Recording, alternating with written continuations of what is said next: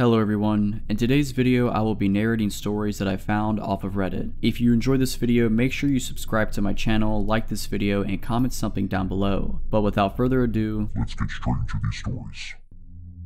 It was the middle of summer and my parents had left for the weekend to go to our house in the Cape Cod. It's about a 2-hour drive away, so it's no big deal for them to leave me alone for a few days. My mom had some pulled pork and pasta for me to heat up to eat whenever I had some money if I wanted to order a pizza.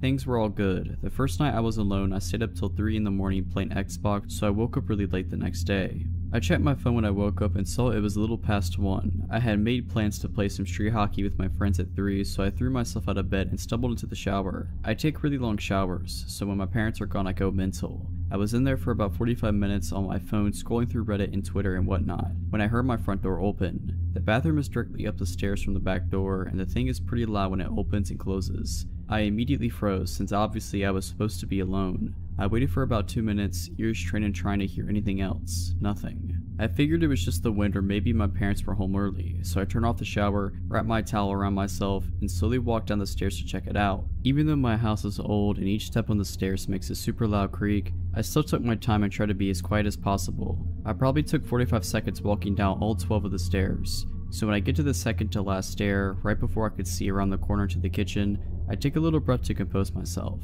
In my mind, I knew I was being stupid. There obviously wasn't anything in the kitchen. There's no way I wouldn't have heard another noise, and there's no reason for them to still be in the kitchen even if they were burglars or something in the house. After sort of mentally chastising myself for being such a wuss, I sort of chuckled to myself for being so stupid and just normally walked the last 2 stairs and turned the corner to the kitchen. Standing about 2 feet away from me in the middle of my kitchen is a man staring straight at me, perfectly still, with a massive smile across his face, just staring at me. The thing I remember most vividly wasn't his face or his smile but his arms. They weren't just at his side. He held them in the strangest, most abnormal position I've ever seen. They were where one would normally hold their arms, but he had rotated them to the point where they were almost completely reversed, as well as lifting them up and a little behind himself. Honestly, I think I almost had a heart attack right there. Looking back, I can realize how creepy this situation was, but in the moment I just took a step towards him and punched him as hard as I could in the jaw, sort of half slapping / pushing him towards the ground. The second I connected, I beelined up the stairs, dropping my towel in the kitchen with my heart beating out of control. I sprinted into my room and locked the door behind me.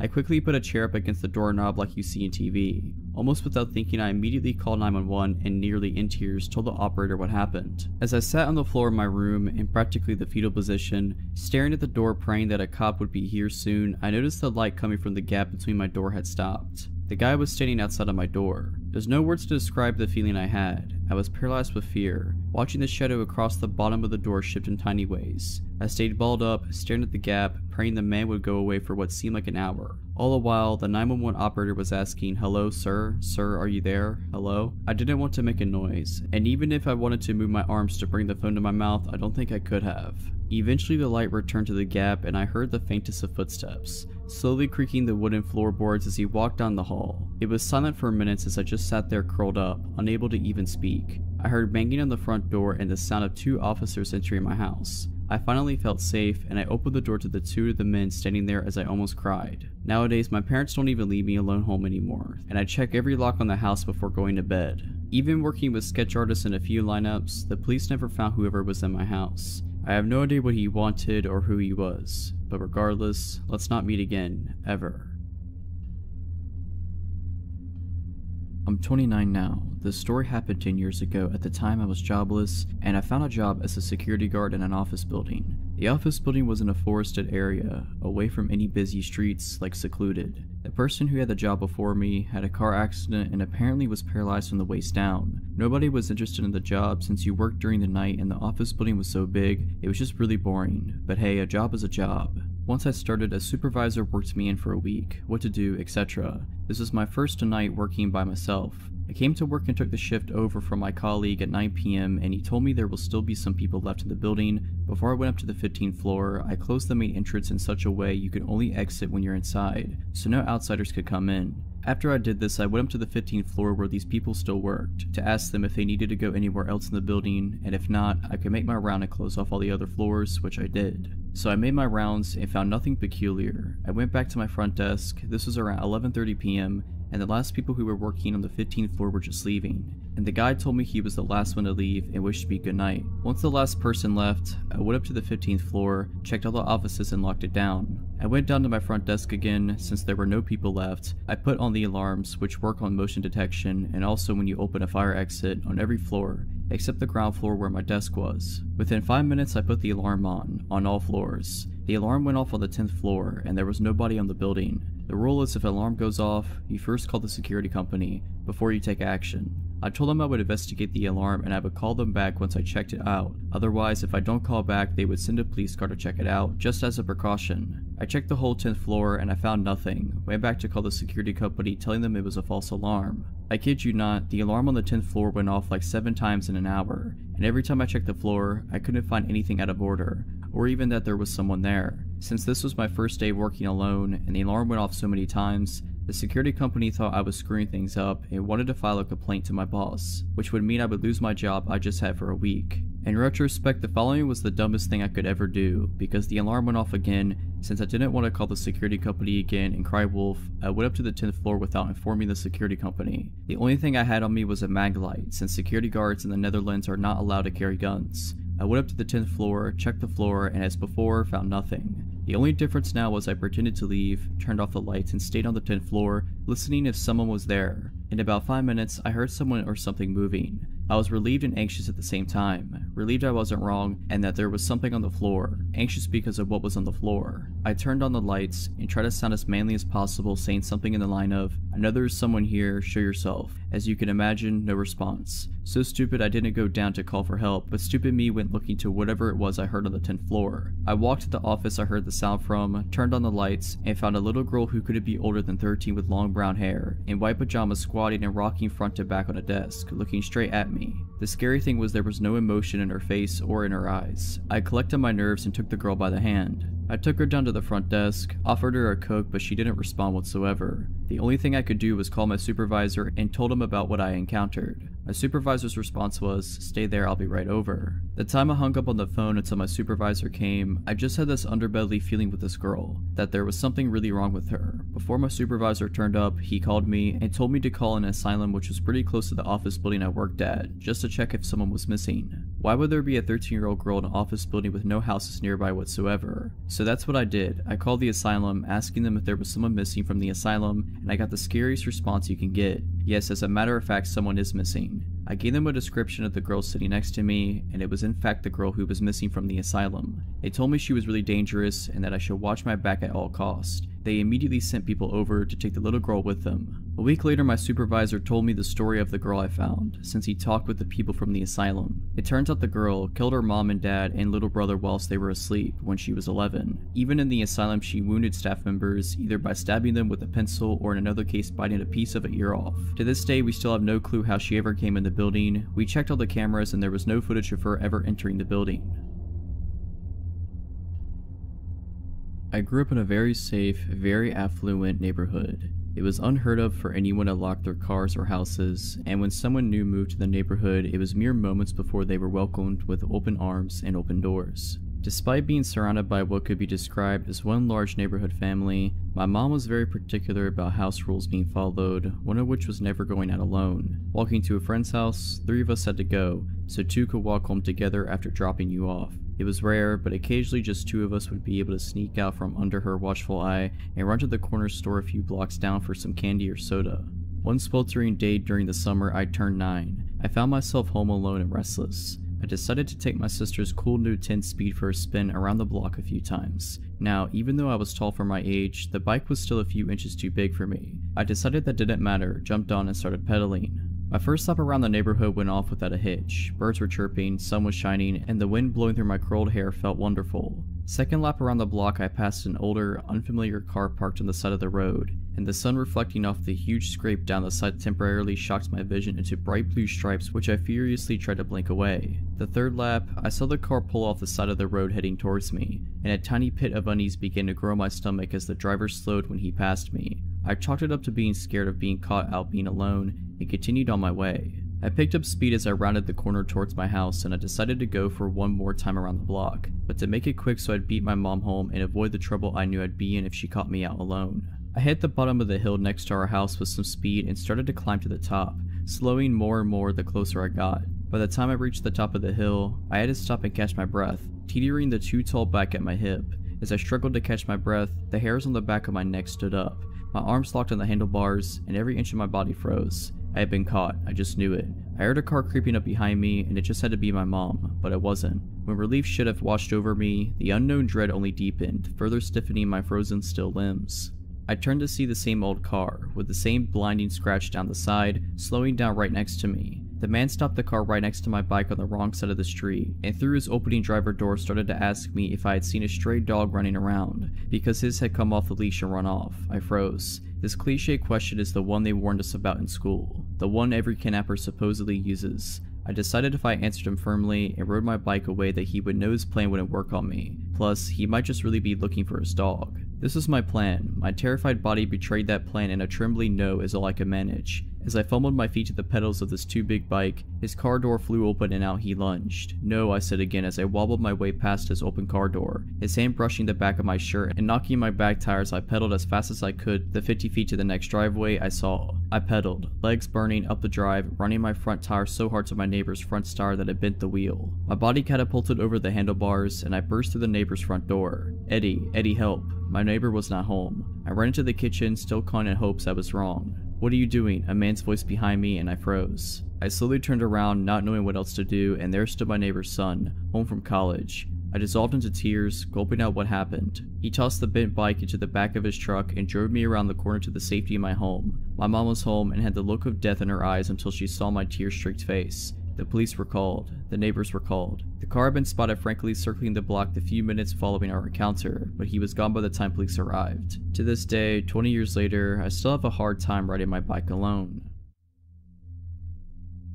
This all happened when I was 19. I'm not the best looking dude, so I've never had much luck with women, and I ended up on Tinder. I wasn't having much luck there either until the third month of using it when a blonde woman named Katie messaged me. She was pretty enough that I just dismissed her as a bot. It wasn't until 3 days later that she messaged me again, which was odd because bots almost never messaged more than once. I clicked on her chat and replied, then looked at her profile. What I saw was pretty generic, but it definitely wasn't a bot's profile. We had been talking for like a month when she proposed the idea that I come see her. I was pretty reluctant as she lived nearly 8 hours from me by car, but I had to admit I really did like her quite a bit, and I had been thinking about asking her if I could come see her for a while now. After a bit more badgering from her, I finally said that I would take the drive to go see her. At this point, I had no reason to doubt she said who she said she was. We had video chatted every other week and called most days, and I just assumed I got really lucky. Things did get a little weird on the way there though. She kept messaging me, asking me where I was, and making sure I was still coming. At some points, when I took more than 30 minutes to respond, she would send me a slew of annoyed texts. Admittedly, I had chalked this all up to her being nervous about me coming to see her. I was pretty nervous too, so I couldn't blame her. I had a hard time finding the house at first. The directions she gave me were pretty confusing, and it was back through a series of gravel and dirt roads and a large thicket of trees. It was still about midday when I came onto an old-looking house. A window on the second floor was boarded up, but it didn't look abandoned, just worse for wear. Katie's red buggy that she liked to talk about was parked in front of the garage. I took out my phone and texted her that I was here. She only sent a smiley face in return. When I got out of my car to go knock on the door, I noticed someone was looking at me from one of the second floor windows. I found it a little creepy, but figured it was just her father or something. She had told me that he comes to stay with her every now and again, so I ignored it and knocked on her door. She answered with a smile and even gave me a kiss, which surprised me, and I followed her inside. We sat down on her couch and started talking about our plans when I asked her about her dad. "You didn't tell me your dad was here," I said. "Was that going to be a surprise or?" Katie looked confused and told me that her dad wasn't here. I still thought she was keeping up the act, and I told her that she didn't have to keep pretending, and that I had seen him looking at me through the upstairs window. Katie went pale and said that we had to get out of there now. We both ran out to our cars, and when I questioned Katie, she informed me that her dad wasn't there and that she had been home alone until I showed up. I called the police, and while I was on the phone giving the address, Katie gasped and pointed to the window where I had seen the guy last. He was looking at us from out the window again. I got a better look of him, and he seemed older and frail, almost like he hadn't eaten anything in a while. He left the window after he saw that we saw him. The police took half an hour to show up, and the whole time Katie was crying and mumbling about how she was an idiot for not keeping her doors locked. When the police finally did show up, one started asking me and Katie questions, and the other two searched the house. They came back out a little later and told me and Katie that, while they didn't find anyone, they did find that the back door was hanging open. Whoever it was had ran out into the woods, but the cops were sure the house was empty. After the cops left, Katie asked me to stay the night because she was too scared to be in her house alone right now. I gladly did, and we slept downstairs on the couch as Katie's bed was the room next to the one the man had been in. Katie had also brought out the shotgun that her father had given her but she never used. I told her it was fine, the man's gone, but she insisted, saying she'd feel safer if we had it out. I'm glad she did. Later that night I was still wide awake, watching TV. Katie had somehow managed to fall asleep. From the kitchen I heard the sound of a doorknob being turned. At this point I wasn't even scared, I was just pissed. I flipped on the light in the kitchen and pointed the gun at the kitchen door, and there he was. The guy that had been in the house before was standing on the other side of the glass door. He looked shocked, and I'm glad we had locked the door. The man unfroze and yet again ran into the woods. I woke up Katie and told her what happened and called the police yet again. When they arrived, they did a sweep of the woods and found no one yet again. They told Katie and me that it'd probably be a good idea to stay at somewhere else for the night. Me and Katie said our goodbyes. She was going to stay at our friend's house and I was going home. I left a little after Katie did, and I was on the phone with my brother telling him about what happened. My headlights were on. As I was talking, something caught my eye. That man was standing at the corner of the house just watching me. I gunned it out of there and didn't even bother calling the police again, but I did text Katie and she said she was going to call them again. I don't think Katie ever even went back into the house alone. I had to fly out to a small town I'd never been to in order to look for a place to live. I'm moving there in the fall to start grad school. My boyfriend flew with me, and before the trip I researched all sorts of apartments on Craigslist and set up a bunch of appointments. Our first appointment was in the afternoon in this sort of remote residential area. The landlord sounded fine over email and asked me to call him an hour before the appointment to confirm that I was coming. I called, he didn't answer, so my boyfriend and I started walking to the house and just hoped that he would show up. Maybe 10 minutes before the appointment, he called me. "Are you coming?" he asked. He sounded like an older man and had this very strange, slow way of talking, but I just thought that he was just older. "Yes, we're in front of the house now." He got extremely upset. "We? Oh yes, my boyfriend's with me. You never told me you had a boyfriend. You never said that." It had never crossed my mind to tell him this information. Since my boyfriend would not be coming to live with me, he was just helping me look for apartments on the trip. I told the man so, and after a very long pause he said, "I'm sorry, it's just sometimes people don't tell me when they're married, and it surprises me. I'll see you soon." Then he hung up. I told my boyfriend about what the man had said and he was immediately weirded out. He wanted to leave, but they were slim pickings in terms of real estate at this point, so I stupidly said that we had to stay, in case this place was the place. As we're discussing it, we see a man leave the house we're going to view. This man was young and extremely sketchy looking, greasy hair, furtive eyes. He took one look at us and ran out of the house to his car and pulled away from the curb with a screech. Okay, so now we're really weirded out, but this isn't enough for us to bail just yet, and as we look at each other wondering what to do, the landlord arrives. He's in his 50s, very tall and very strong looking. His eyes are completely blank and empty of warmth or emotion. He slowly walks up to us and says, "I'd shake your hands, but mine are dirty." "What from?" my boyfriend asked. "Work," is the flat reply. He asks us a lot of questions about me, completely ignoring my boyfriend. The entire time he stares into my eyes without blinking. What am I going to school for? What other places am I considering for living? Is my boyfriend moving to this town too? I try to give answers that are as vague as possible. Meanwhile, my boyfriend asks the landlord questions of the same kind, which he refuses to answer. Then he says, "Apropos of nothing, let me show you the basement." At this point, I should have noped out of there, but I didn't. I kept thinking this was an eccentric old man from a small town. We're city folk, and that we were just feeling paranoid. My boyfriend, on the other hand, wanted out of there, but he followed us as the man led us back to the house, away from the street to this sort of detached shed. He opened the door and we saw that there were stairs leading down into the utter darkness. He flipped the switch at the top of the stairs and the light didn't come on. Normally the response for this is, "Oh, the lights are out," or something like that, but he just said, and slowly walked down into the darkness. Then he stood there without moving in the dark and said, "Aren't you coming down?" "There's nothing to see if the light's out," says my boyfriend. The landlord just stands there for a long time, then slowly walks up the stairs and closes the basement door without saying anything. He took us into the house. Weird and increasingly creepy things ensued. The front door, the only exit to the house, locked automatically, and when my boyfriend tried to fiddle with it, the man got really upset and told him to leave it alone. He managed to get it open secretly though. The man kept trying to box us into small rooms and, according to my boyfriend, kept reaching his hands into his pockets, only to take them away when he caught us looking. On Craigslist and in person, the man claimed that there was a grad student already living in the house, but the evidence of that seemed arranged. There were neat piles of generic textbooks on the table, but not other things a 20-something might read. There was a bowl of fruit on the table, but no other food in the fridge or pantry, or utensils. There were maybe 3 t-shirts in the closet. This supposed grad student wasn't out of town, but the landlord couldn't say what school he went to or how long he'd been renting the house. Finally, the man had showed us every single room in the house but one. This one he refused to open, claiming it was just the attic and we didn't need to see anything up there. He gave us several reasons when we inquired. It was unfinished, there was furniture up there, it would smell bad. This last one I believed, because standing near the door, it smelled terrible. Finally, we made our excuses and bolted out of there. The man walked us out, pretended to go into his car to leave, and when he thought we had turned the corner, slowly sauntered back into the house. My boyfriend, fixated on the idea that there was something wrong with this guy, googled the man that night. We found out 3 things: that he was a pillar of the community, known by a lot of the townspeople, and that there was no evidence of him owning or managing a real estate company, as he claimed on Craigslist, and he had listed his home address as the very house we had been touring, the house where the grad student lived. Yeah, we won't be renting this place. This happened sometime in 2011. I had been married for a little over a year and had given birth to a son a couple months prior. I was 23 and had just started working in a hospital while I took classes to finish my degree and hopefully apply for the police academy. I had met one of the security guards named Joe a few times as I frequently assisted in the ER with various tasks. As I got to know him, he had a son a little younger than mine and was a veteran also applying to police academies, and we formed a friendship.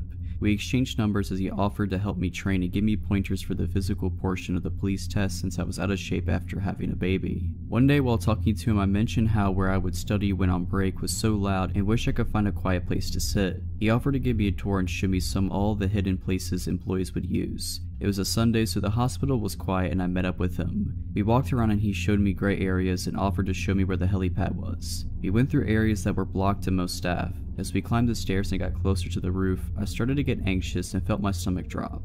I couldn't explain it and felt fear as we got closer. I'll admit, I'm afraid of heights and thought maybe that was it, but when we got on the roof, the fear got stronger, but it was directed towards Joe. Something was off, and I had this feeling that at any moment he might try something and push me over the edge of the building. I just had to get out of there. Fortunately, at that moment, the phone I carried rang and my coworker wanted to know where I was and if I'd be back soon to help her with something. I told him I had to get back and followed him back out, making sure he was never behind me. After that day, I avoided Joe at work and would only keep text messages short. I felt bad at first, thinking I was overreacting because he had never done anything to me to make me feel that way. As time went on though, the texts became more frequent and he would try to ask me what I was wearing. I told him it was inappropriate as we were both married. I started seeing him more frequently and felt he was everywhere, just lingering like he was waiting for me. Finally, one of my coworkers, Stan, asked me about it and I confided in him what was going on. I told him how I was scared to report him because he was part of security. I also mentioned how I would see him sometimes when I would leave at night around midnight and was scared that one night he'd be waiting by my car even though he didn't know what kind I drive.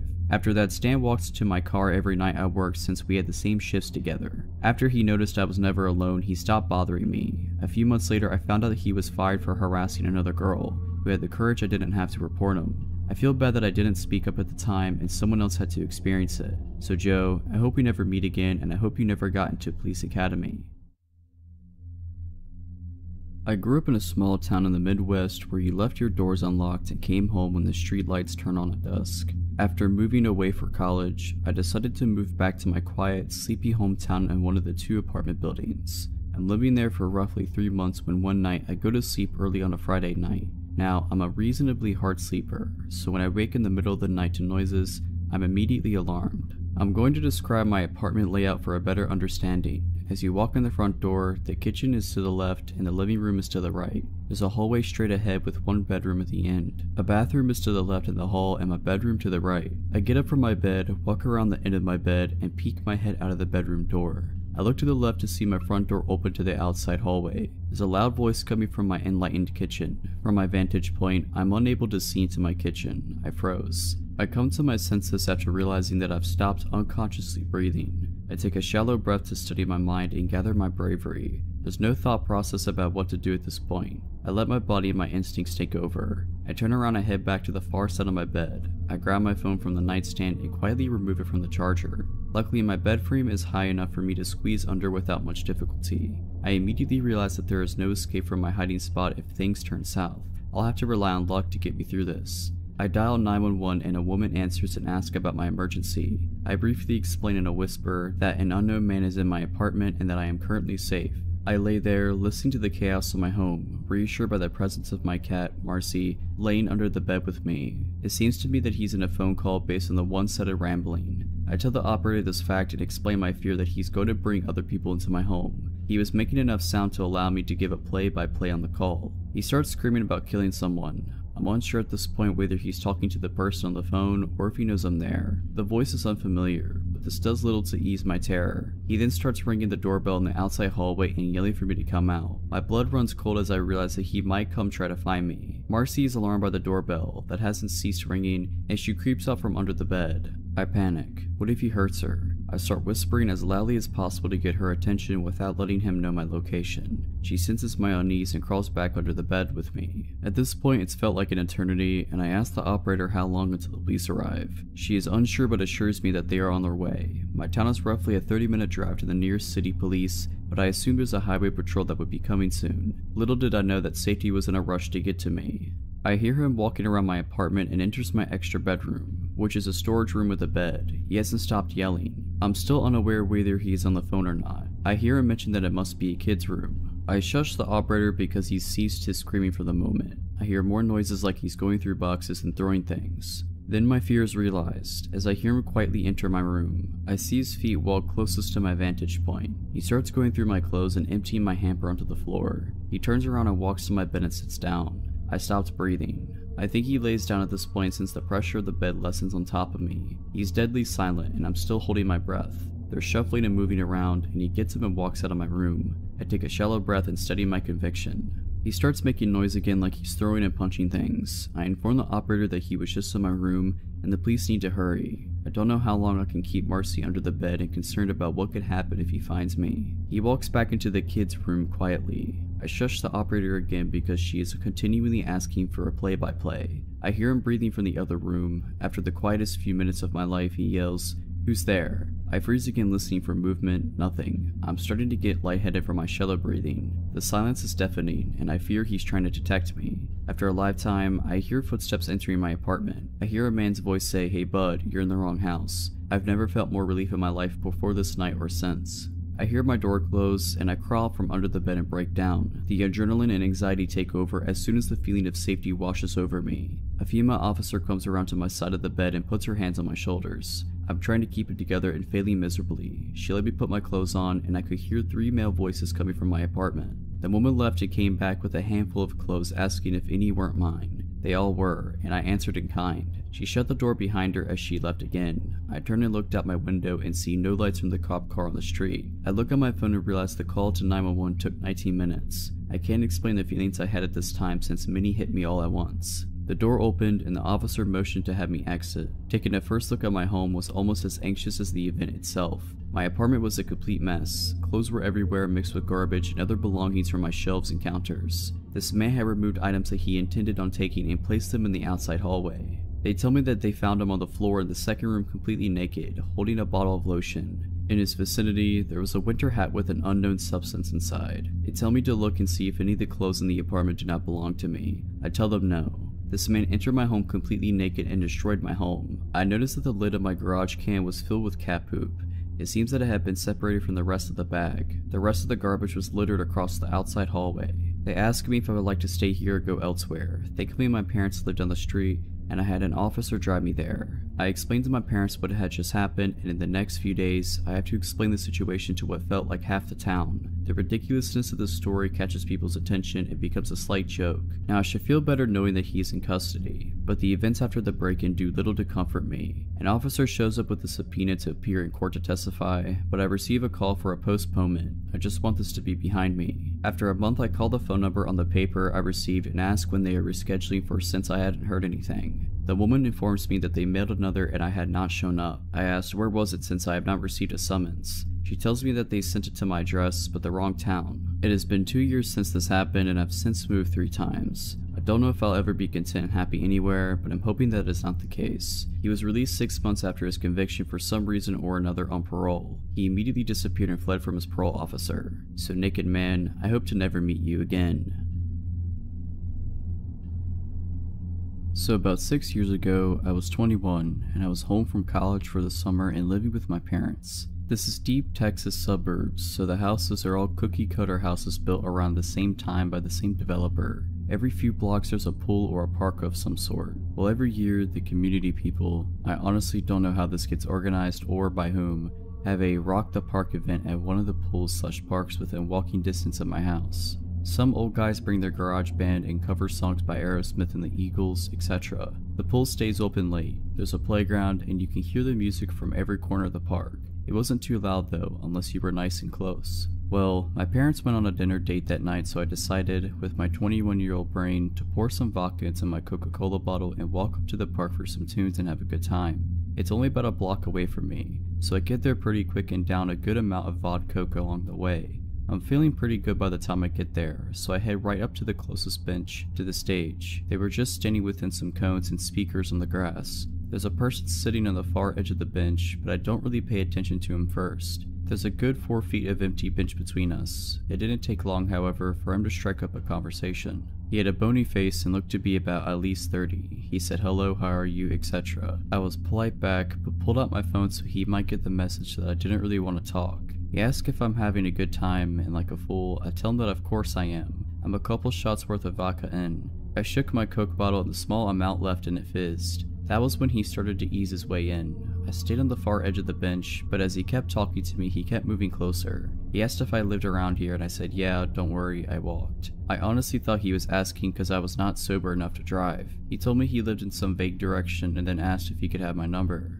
I started getting uncomfortable because for the first time in my life, I was alone somewhere and in a compromised state. I told him I didn't know him that well and he said something like, okay, well, get to know me. I told him I needed to walk around because the music was too loud and I had to make a phone call. I ventured to the other side of this large playground equipment with lots of climbable walls and tubes. I make sure he can't see me, but I know he watched me where I went. I texted a bunch of my friends from college telling them what was going on and asking for advice. They told me to leave, but I knew he could see me and I didn't want him to follow. I started hitting up my friends from high school, hoping some might be home for the summer already, and luckily one of my friends was. I told her what was happening and asked if she could save me. She said she could, but that she couldn't make it for another 20 to 30 minutes, which was still well before the event ended. I went over to a different part of the playground where the swings were and took a seat where I could see the stage, hoping maybe he'd forget about me and leave me alone. Sure enough, the moment I sit, he's approaching the swings. He takes the one next to me and starts trying to be like, what did you want to know about me? What do you need to know? I was like, actually, I'm getting really tired. I am probably going to go home soon. I just want to enjoy the music a bit longer without talking. That was when he became adamant about walking me home. It was a suggestion at first, but the more I told him no and that I'd be fine, the more aggressive he got about it. My parents wouldn't be home for another few hours, so if I did go home and followed, he'd know where I live and have me alone. He asked which direction I lived in and I pointed in the opposite direction of my parents' house. He got up and took a few steps in that direction, then turned back to me like he expected me to follow. I told him that I wasn't ready to go home, but it became very clear that if I was walking home that night, he was coming whether I wanted him to or not. He stayed near me for the next 10 minutes or so until my friend arrived. I saw her car pull up and immediately got to my feet like, hey, that's my friend, and I sped off towards her car. She parked and got out and started heading back towards the park. I was like, no, hey, we gotta go now, but it was too late. He followed me and touched my shoulder. He said, hey wait, you promised to give me your number. I hadn't, but I felt rather trapped and figured that if I gave him a fake number, he'd be satisfied enough to let me leave. Sure enough, immediately after I spouted off, he calls it and starts looking at my phone, expecting it to ring. That's when my friend goes, hey, didn't your phone die? And I was like, oh yeah, I forgot, I'll get you later man, text me. And I waved to him and we both walked back to her car. He didn't follow, but he watched us drive away. I told her to go to the opposite direction of my house and to take the long way around. So weird guy from the party that wanted to walk me home, let's not meet again. If you're liking this video, all I ask is that you make sure to subscribe to my channel and like this video. Thank you.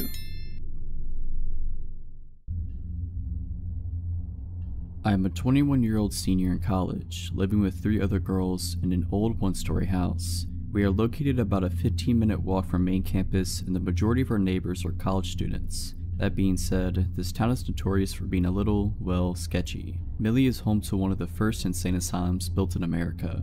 After the majority of it being closed down / abandoned for years, the final building was shut down about a month ago and the remaining patients were released. Now, I doubt this is directly correlated with my creepy experience, but I am not the only one who has interesting encounters with strangers since the release in this town. 2 nights ago, after getting off work around 11:30, I came home to my roommates getting ready to go for a night out. I realize now how stupid it was, but we often had an open door policy, free for anyone to come over and visit as they please. We would lock the door at night, but the one time we forgot to really came to bite us. Around midnight, I was hopping in the shower as my roommates were heading out the door. We said our goodbyes and I told them I would be meeting up with them later. I had just stepped out of the shower when I heard what sounded like the front door slamming shut. I automatically assumed one of the girls had forgotten something, so I called out their names, no response. I then hear footsteps in the hallway. I call out again, no response. Fear and dread came over me, and I immediately grabbed my clothes and ran into my bedroom. I threw my clothes on, leaned my ear to the door, and waited in silence to hear if someone was in the house. I hear nothing. I decided that it must have been one of the roommates grabbing something and leaving again, so I head into the living room to get my phone. 6 missed calls and it's still ringing.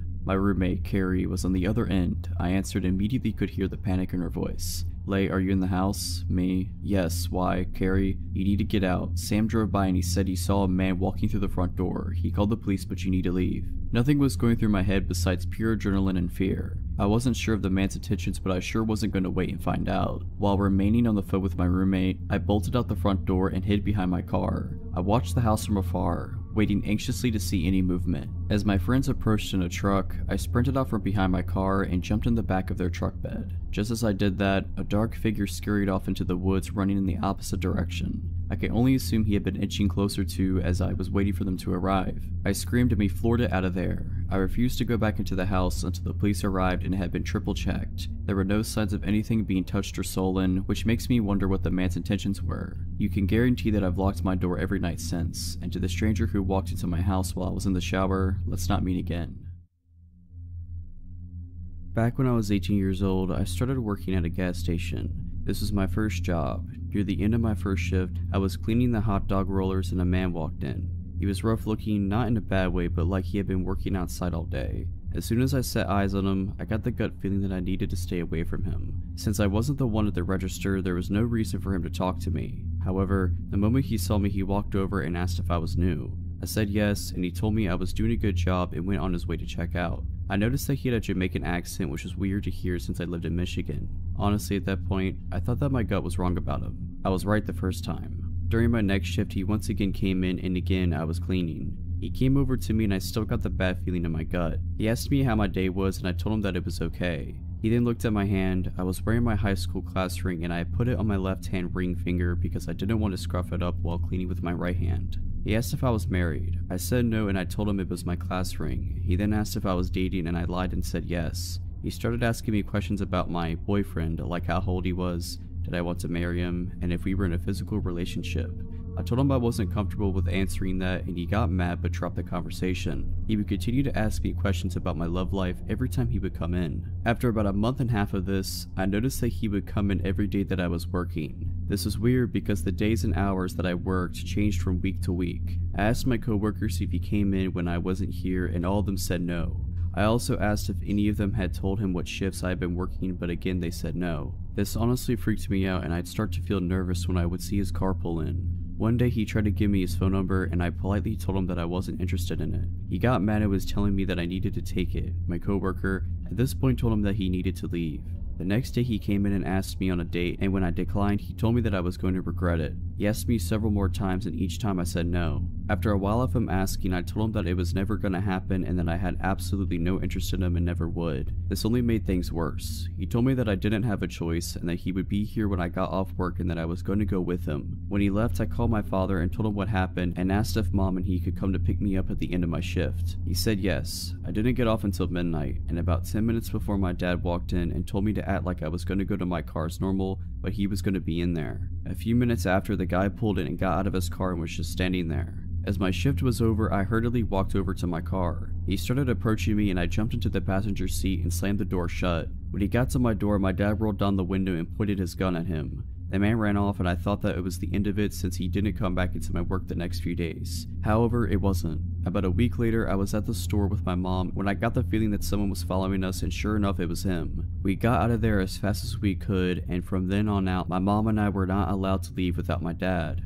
Everywhere I would go, he would show up, even when I went to my friend's house who lived about a half hour from me. We caught him driving by the house several times. My mother also caught him following her several times, which freaked her out. We contacted the police and told them what was going on, but they said there wasn't enough evidence and that there was nothing they were able to do. To this day, I am still mad at the police for not doing anything. He started coming back into my workplace, and I asked my boss to ban him from the store, but she said no. Later, I would find out that they were friends, and that is how he always knew when I was working. I also believe that she was the one to give him my phone number, because it was around this time that I started receiving strange messages about how I looked, about my parents, and other creepy things. I got to the point where I was so paranoid that I wouldn't leave my house without my father. I had to have him drop me off and pick me up from work, and when I was at work, anytime I had seen a car that even somewhat looked like his, I would run and hide in the back room. Even my poor mother was paranoid and wouldn't go outside without someone with her. Finally, my father had enough and told me to quit my job and that he would help me pay the few bills that I had.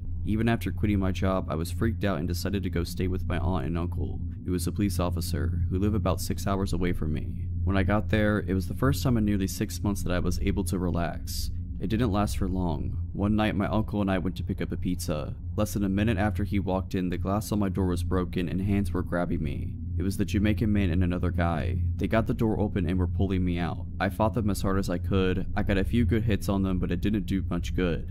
Thankfully, my uncle came out and both of them ran after my uncle when he announced who he was, and my uncle chased down the Jamaican man after I shot out which man he was. That day he was arrested. Later on, I found out that he was illegally here and was deported. It took me about 2 years before I would go anywhere by myself. Honestly, it wasn't until I got my CPO that I was comfortable going places without someone with me. So Jamaican man, let's not meet again. I was in college and I lived in a house with 5 roommates. I lived on the 2nd floor, and the way it was set up is important. There were 4 bedrooms on the 2nd floor and 2 bathrooms. 2 of the bedrooms each shared a bathroom, which was accessible only by the bedrooms, not the hall. So I could walk through the bathroom to my roommate's room and vice versa. My door had both a handle lock and a deadbolt, which I used every single night because it was a habit I'd had since freshman year. Because in dorms, drunk roommates or floor mates tend to wander in and wreak havoc if you don't. The door to the bathroom, however, didn't have a lock, so I could never secure that. One of my roommates had her boyfriend visiting, and he'd brought a friend with him. I hadn't spoken to the friend or gotten to know him at all, and I didn't really have any opportunities to since I didn't hang out in any of the common areas of the house, and frequently didn't even sleep there because I was casually seeing someone at the time. My first interaction with him was about 2 days into his visit. I was coming home around 6 AM from the house of the guy I was seeing, and I walked into the living room. When I came in, the visitor was alone and shirtless in my kitchen, which is open to the living room. He didn't even say hello, he just angrily asked me, "Where were you?" which I was taken aback by, because he sounded like a jealous boyfriend, but I told him I had been at my boyfriend's house and he said, "You didn't tell me you had a boyfriend." Well, of course I hadn't told him, I've never spoken to him. I made a weird face at him and went upstairs and didn't see him again for the rest of the day. I slept in my own room that same night, deadbolt secure. I woke up at around 7 in the next morning to him entering my room from the bathroom. Before I could say anything, he saw that he woke me up and said, "Sorry, I was looking for the bathroom." I replied, "Well, you're standing in it, so," and he retreated and closed the door. I didn't think much of it at the time because I was groggy and I just fell back to sleep. Now, despite all that, up to this point he didn't really creep me out, he just seemed weird. But later that day is when it got worse. I came home from my classes and went up to my room. He followed me and let himself into my room without knocking. The door had been closed, and I made it clear that that wasn't okay, but he was being friendly, so we chatted normally for a couple of minutes because I didn't want to be rude. Then he decided to say, "I think you're the one. The first moment I saw you, I knew you were the one and you're gonna marry me." Obviously, I was taken aback by this as this was only our 3rd interaction and we'd spoken for maybe 2 minutes total. I told him that I had no interest in marrying him, that I wasn't even attracted to him, and told him to leave me alone now. I decided to leave and called the guy I was seeing and told him what was going on, and he told me I could stay over at his house until this weirdo left. A couple of days go by and the weirdo was supposed to have left for good, so I went back to my house. I slept in my room that night with the door locked as usual. I woke up to hear someone trying to come in through my main door, but thought it was just one of my many roommates. Then, I hear the bathroom door open and someone walking into my room. I rolled over and he was standing maybe a foot away from my bed and said, "Hey beautiful, where have you been?" I said, "Weren't you supposed to leave? Why are you in my room?" He said, "I wanted to wait for you to come home. I couldn't leave without saying goodbye." And then he tried to climb into my bed with me and kept touching me while saying, "Scoot over, I want to say goodbye properly." To which I started yelling, "Get out of my room. I didn't invite you in. Leave now." I smacked his hands away from me and he got upset but left without much of a fight. I immediately left my house and went to my boyfriend's. The guy did finally leave later that morning. The next day, despite me yelling profanities at him and telling him how creepy he was when I last seen him in my bedroom, the guy still decided to find me on Facebook and try to add me. Nope, blocked immediately. So, creepy guy, let's not meet again. This was back in November of 2018 and takes place in North Carolina. I was 14 at the time. My family and I just moved across states. We had just gotten to the city where we planned on living after a long road trip. We were all hungry, so decided to go grab dinner before we went to pick up the keys to our new house. We went to this local pizza shop. Since we had our dogs with us, we hadn't moved into our house yet. We decided to eat in the car. I'm a pretty fast eater compared to the rest of my family, so I finished way before them. After I was done, I decided to bring my puppy out to do her business. We were standing just a little ways up from the car, playing in the leaves on the ground. I grew up in Florida, so I wasn't used to seeing piles of autumn leaves, so I was just living my best life, not paying attention to my surroundings. When a man taps on my shoulder, my dog notices him and immediately tries to jump on him, as she does with anyone, so I pull her back while I'm backing away from him. He looks to me in his mid-40s to 50s. He smiles creepily at me like it was forced. He says in his scruffy southern voice, "You have my dog, my border collie." Immediately a red flag goes off in my mind, as my dog looks very obviously like a boxer, nothing like a border collie. I just say nervously, "I think you're mistaken, sir, this is my dog." Not even telling him how my dog does not look anything like he was describing. I look over to my parents' car that was just a couple feet ahead of me, unsure of what to do. They hadn't even noticed the man approach me. They were on their phones. The man now asked me, "Well, you would be able to come help me look for my dog, right?" I can feel my stomach drop in that moment. I still don't want to make a scene, as I'm probably overreacting. He then says something along the lines of, "I have some money in my truck for you if I went with him." My hands are sweating at this point. He points over to a very sketchy, run-down looking truck. I tell him I'm busy and I have to go, but best of luck to finding his dog. Still trying to keep him on my good side. Looking back on it now, I don't know why I didn't tell him my parents were right there. If I would have, I think he would have backed off. He then decides to grab my dog's leash and says he has dog treats at his truck and starts to walk away with my dog. I pull the leash away from him and say sternly, "I have to go now." As I start walking away, he then grabs my wrist and rips the leash out of my hands, throwing it to the ground. He starts pulling me with him, mumbling something like, "Just come see what I have for you." My dog, the sweet girl she is, follows after us and starts barking, while he starts to drag me with him. I am pretty small, 5'4", and have no upper body strength, so I just start screaming to let go of me. My parents are alarmed, hearing me scream and our dog chasing after me barking, see this man pulling their daughter against their will. They immediately start sprinting after me. I start screaming, "Mom, Dad." I think he got alarmed when he heard me yell out "Mom," as she starts running towards us. The sudden realization that my parents were right there in their car the whole time. He makes a run for it and we didn't run after him. My parents were just glad they had me. This is definitely not a good way to start off our new life in North Carolina. Not even have lived there a day yet. I did not wish this to ever happen to anyone, as it was terrifying. But my advice is for you, don't be afraid to use your words, even if they offend the person.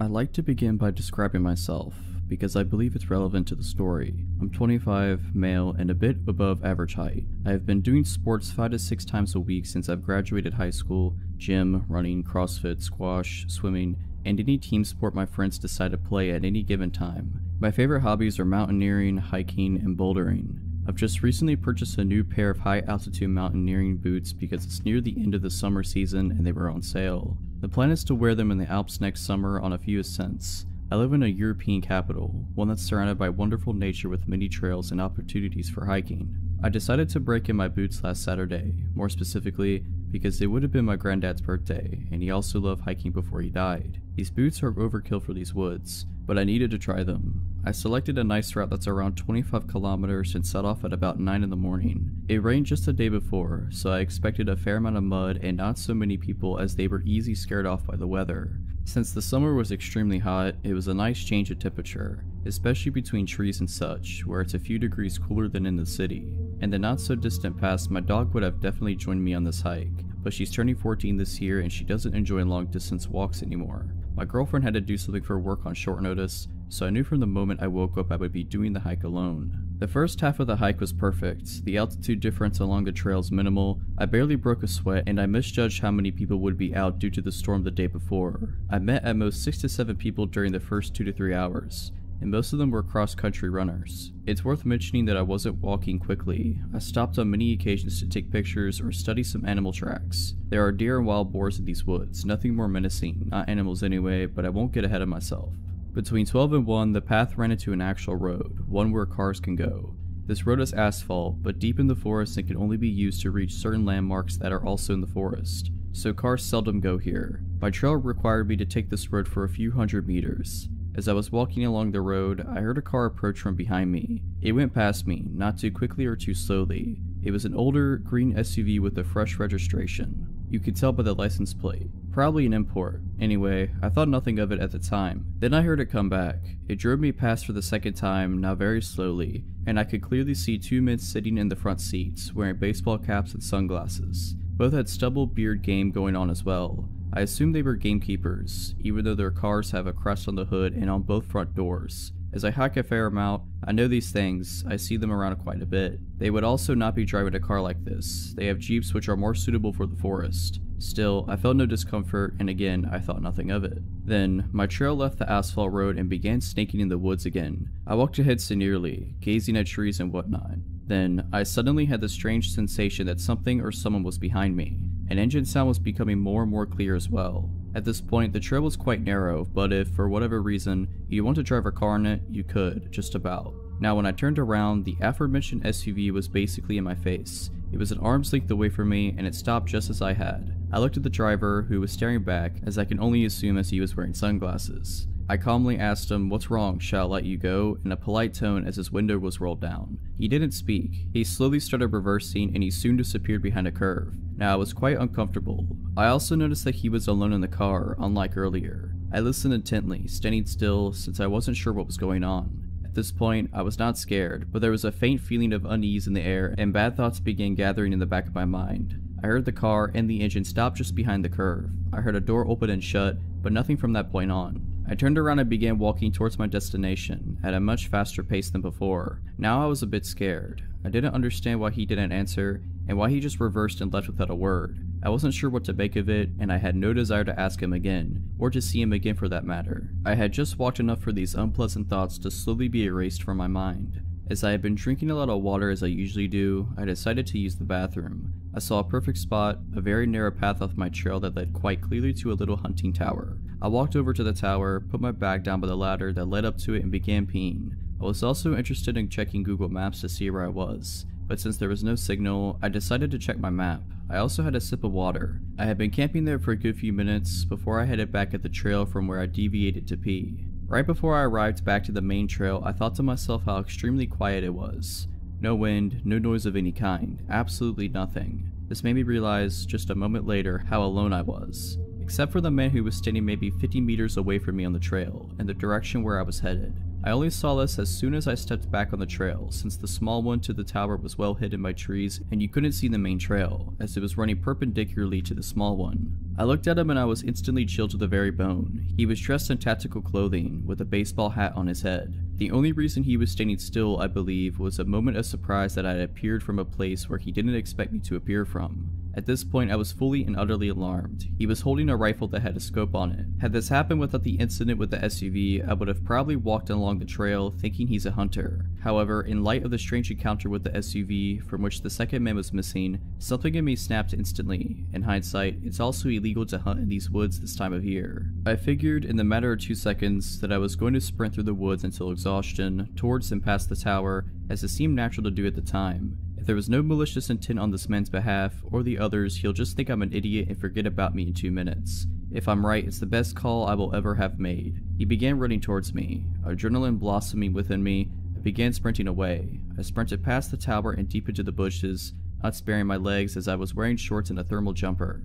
I crashed through branches, small trees, and slipped on several occasions. I really did sprint until I was exhausted. It must have been several kilometers. I even crossed some smaller trails but didn't even bother to look either way. My pulse was a billion the whole time. I began checking my phone for a signal, but nothing. I was already really angry at myself for not memorizing the license plate. After a while I began power walking, but still off trail straight ahead in a direction that I knew would sooner or later lead me out of the woods. When my phone got a signal, I told the story to several people frantically, but no one took me too seriously. They said I was overreacting and whatnot. You must have misunderstood the situation. Finally, I reached a trail that led directly to a cute little town that borders this rather large forest. It felt like an eternity, but I walked the last kilometer to the main square, took off my jumper and put it in my bag. At least I looked a little different from far away. I waited for a bus that took me back to the station near my car, rather anxiously. After the bus ride, during which I studied each car on the road, I walked back to my car, got in and drove home. My dog welcomed me like I was coming back from a 2-year deployment. Dogs are just amazing. She must have felt that something shook me up.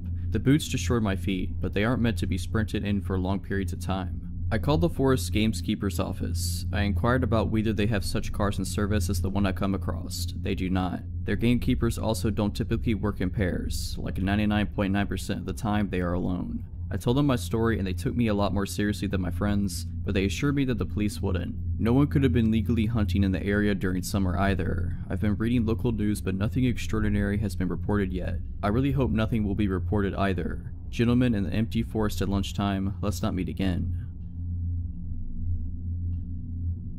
This happened a couple years ago. In 2016, I had just turned 18 and was in my second semester of community college. I was lucky to get to take a few specialized classes that were requirements for my major. These classes require me to drive about 45 minutes every Monday, Wednesday, and Friday to the main campus of my community college system. This is relevant because I was going to a town that I didn't know much about and didn't know anyone who lived there. There was a man in my class named Eddie. He was a big guy in his late 40s. We spent a lot of time in the lab for these classes, and he was stationed right across from me. I was a bit more naive and unsuspecting at the time and wanted to be nice, so I talked with him and my other classmates quite a bit. It was a lot friendlier to him than I would be nowadays. He started being overly friendly to me and would stand too close and ask too many personal questions. He'd flirt with me in class, to the point it seemed to make other people uncomfortable to watch. He also started staring at me a lot, with an intense look that scared me. Of course, being young and not wanting to hurt his feelings, I decided to ignore it as best as I could. I told my boyfriend about it, but again, Eddie hasn't actually done anything to me, so there wasn't a lot I felt like I could do. A few weeks after that started, all of us were hanging out in a small break room type area, studying for an exam in our next class, which was about 30 minutes away.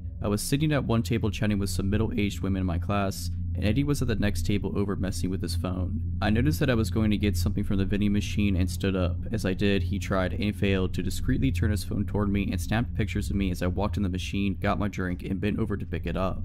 I realized what was going on as I was walking back to my seat, with him still taking photos, and I shot him a look. He put his phone away and just sat there staring at me. I was trying to look pissed, but honestly I was just really freaked out. I excused myself from the table and called my boyfriend near tears, telling him what happened. He was angry and said that I needed to tell someone, but I said no, I didn't want to make a scene. He tried to comfort me as much as he could, but I had to go to class soon afterwards. Our last class finished at about 9 p.m. and since it was January, it was completely dark out when we all walked to our cars. I was actually texting one of my guy friends about what had happened when Eddie walked up to my car, stopped for a second, and looked at me through my windshield, then slowly kept walking, watching me through my driver's side window the whole time. He was parked nowhere near me and the wind chill was below zero, so he had to have made a point to walk by my car like that. I was terrified and with my hands shaking, I started my car and drove home as fast as I could, calling my boyfriend on the way and crying. After that, I decided I needed to talk to my professor about what was going on. I was so nervous, but I asked her the next week if I could talk to her privately when class was over.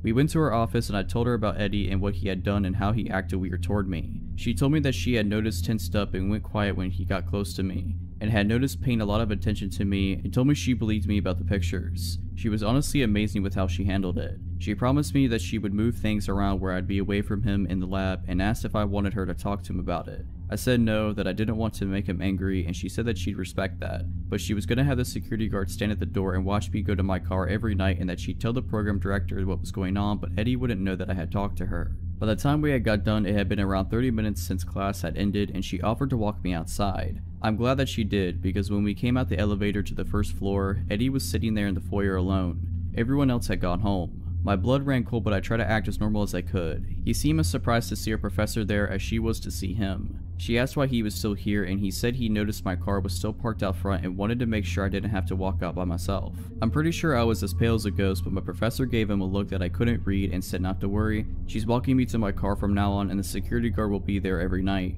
He said that was good and quickly said goodnight and left. It still chills me to think about what could have happened if my professor didn't walk me down to my car that night. I have no idea what he was capable of doing.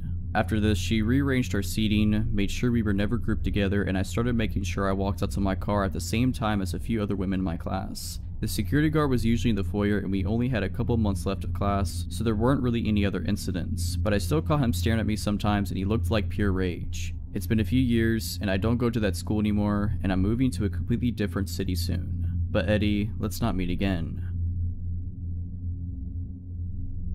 I recently ran into an old coworker from our time we worked at the sandwich shop in the truck stop. We chatted for a while before he had to leave, but I started thinking about my stint at that place, specifically the creepy sandwich guy. In college, I worked some overnights at the truck stop. It was a pretty safe place in a smaller town, and there had only been 3 incidents in the 4 years the place had been open before I got hired in. One trucker got robbed, one group of ladies arrested for servicing the truckers, and one OD. I was never really worried, even though my coworkers seemed a little concerned that I was a young girl working overnights at a truck stop when there was only one other employee in the whole place. Usually it was really slow. Most of the time I'd get 3 or 4 truckers come in within the first hour. A couple people came in with the munchies and ordered 3 dozen cookies one time, but usually it was maybe 1 or 2 people an hour, if that, so I'd spend about 3 hours cleaning ovens, finishing dishes, deep cleaning the lobby, that kind of thing. And then I get to spend whatever time between customers doing homework. The overnight boss on the other side, the gas station side, was cool as long as everything was cleaned and tipped regularly. A few weeks before I inevitably left this place, a guy came in about 20 minutes before my shift was over, so it's about 5 AM by this point. My coworker had arrived early so he could fill out some paperwork he had to get done, so he was sitting in the back office already. I started making this customer sandwich, making chit chat like usual. Nothing seemed out of the ordinary. He told me he was driving from New York to Wisconsin, asked me a little bit about how my night had been. Nothing crazy. I wrapped up his sub, rang it up, and threw in a small discount for him since he seemed nice and I was just happy I was getting ready to go home for a few hours of sleep before I headed to campus. When I went to take his change, things went wrong. He dropped the coins in my hand, but suddenly he had his grip tight around my wrist. The next thing I knew, I'm on the other side of the counter on the floor. He had yanked me across the counter and still had a tight grip around my wrist. Thank God my coworker was there. The manager on the other side had slipped into the bathroom, so to this guy's knowledge I was the only one there at the moment. But my coworker, while filling out his papers, was looking at the cameras and had seen everything. He was out of the back just seconds after I hit the ground, and before I really knew what was going on, he had chased the guy outside. He didn't pursue him far, afraid that someone else was nearby who would come after me. So he ran back inside, locked the door to our side of the store, and shouted to the manager to call the police. The cops came, they searched the area and watched the security videos, but nothing ever came from it. The guy disappeared and I never really heard anything about him. I put in my 2 weeks notice the following day after my nerves had calmed down. I was switched around so I worked during the day around my classes for my last few days, and they made it a policy that 2 people were to be working both sides of the truck stop on overnights from that point on. I still live about an hour and a half away from there, and honestly I haven't went back since my last day just because that memory is still in my mind almost 8 years later. So creepy sub guy, let's not meet again. This took place about 8 years ago. I had been single for a very long time. My kids kept telling me to get back into the swing of things, but I just kept making excuses. My nephew told me about this dating site. He said that there was no harm in talking to people, so I did it. I put everything out there so there were no surprises when or if they met me. I thought that if they still contacted me after reading all I had described myself and we matched, then maybe I would have coffee with them. I met with one gentleman who was way too regimental for my crazy life and kindly declined any more involvement with him. Another guy seemed too pushy and acted like I should be honored to be in his presence, but then there came, we will call him Richard. Now please keep in mind I had very low self-esteem at the time. That being said, Richard seemed great. We carried on conversations for hours. He lived an hour and a half away, so all we could really do was talk to each other. We talked about our kids, dreams, goals. My daughter even friended one of his sons on Facebook. I was a secretary for some self-help meetings in my town, and he was going to school to be a counselor. Perfect, right? We talked for at least 4 months, but after a while, I noticed that he kept having small problems come up. Arguments with his mom with whom he was living, no money for gas, his truck broke down, his oldest boy was mad at him, just little things, you know? Not anything that would set me off, but it was his poor me to heck with it attitude. I tried to let that go and really be a positive influence in his life. His mother and boys loved me and told me that they had never seen him so happy. Time went on and we were still talking every day. I had an opportunity to come see him and of course, my daughter went with me so she could meet his son in person as well. I took him and his son out to eat at the only little coffee shop in that town. He knew I was on a fixed income, but I paid anyway because he was going to school and didn't have an income as of yet. We had a good time. We met at his son's house in a hilltop town. We were having such a good time that we didn't notice that the snow was coming down hard and the roads were icing up, so my daughter and I stayed the night in one of the rooms. It seemed like the closer we got to his family, the more distant they became to him. It was odd. The next day the roads were clear, so we said our goodbyes and went home, but before we left, I received one extra hug from his son's mother-in-law. She whispered in my ear, "Don't fall for him." I thought that maybe there was something she didn't like about me. That came out of the left field. The next few days we didn't talk. I thought that was odd. Did I do something wrong? Someone from the self-help meeting told me that there was a man looking for me. She said he looked disheveled and smelled like alcohol. This wasn't a surprise to me because I helped quite a few people get back on their feet, and maybe this one fell off the wagon and just needed to talk. As I was driving down my street, I saw a truck in my driveway I didn't recognize at first. It was him. He found out where I lived and was sitting in the front of my house. At first I was happy until I looked in his truck and saw him slumped over reeking of booze. At that point my fixed mode set in and I asked him in for some strong coffee. He told me that he had a blowout with his mother and she kicked him out and his boys won't talk to him. I got him some clean clothes and told him to take a shower. I figured we could sort it out the next day. In the meantime, I was taking him to a meeting. He sobered up and agreed to go, but the whole time at the meeting my friends were acting like I had lost my mind. Did they see something I was blind of?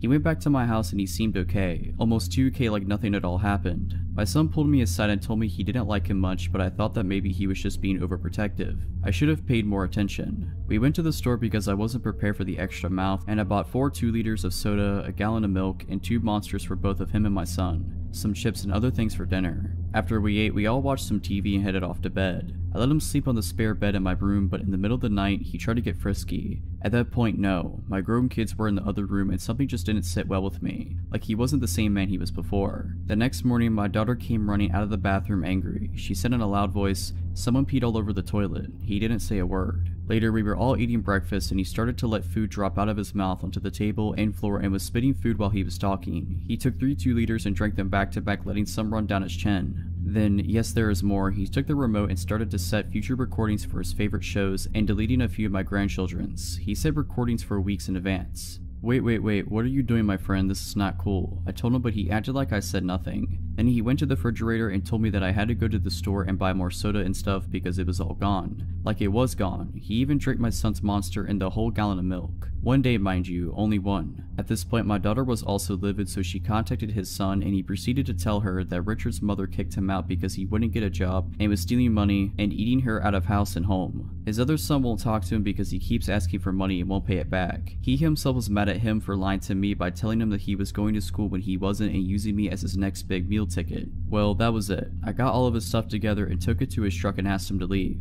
It doesn't end there. He had loosened some bolts on his transmission, making it impossible to move. He begged and pleaded for me to let him stay. He was at that point snot was coming out of his nose. He said that he just wanted to be close to me, and if that meant sleeping in his truck, he would do that and he couldn't live without me. Well, no, I called his oldest son and told him that if they didn't come with a tow truck and get their dad, his fate was not going to be nice. They arrived 2 hours later apologizing for their father's actions. We found out that through his son that for many years he had gone through quite a few unhealthy relationships and took advantage of a lot of women that fell for his lies. He still tries to friend me on Facebook to this day.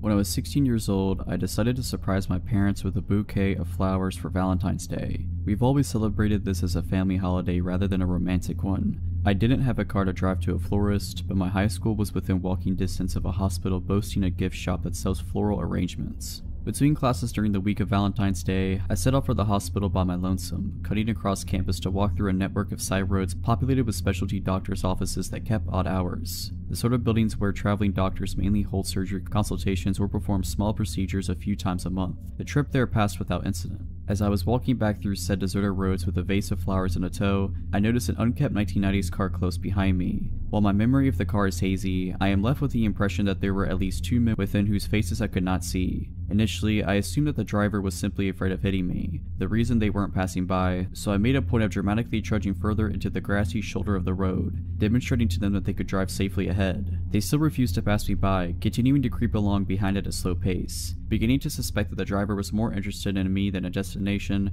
I began to walk faster. The car confirmed my suspicions by matching my speed. Despite the impracticality of my shoes and the threat of spilling water from my vase, I commenced to run as fast as I possibly could. They hit the gas and again matched my speed. I realized at this point that the car was following me, that there was no one in sight to notice, and I needed to get away. I bolted into the first parking lot that I saw. The car turned in after me. Despite there being only 2 or 3 cars in the spacious front parking lot and there being no other sign of activity at the office, this car did not stop to park in the numerous spaces available there. The driver instead opted to pursue me in the partially under construction back portion of this lot, behind the office. It passed every available parking space to corner me against a pile of debris and rubble from the construction, coming to a diagonal stop less than 3 feet away. Before anyone could emerge from the vehicle, I somehow managed to scale the small prominence of rubble against my back. Base in hand, it jumped from its peak to land painfully on the other side, which fortunately was a plot of undeveloped land within sight of my high school campus. I took a quick peek back over my shoulder to see if they were still in pursuit, but the car had sped off after it reached the top of the rubble pile and was nowhere in sight.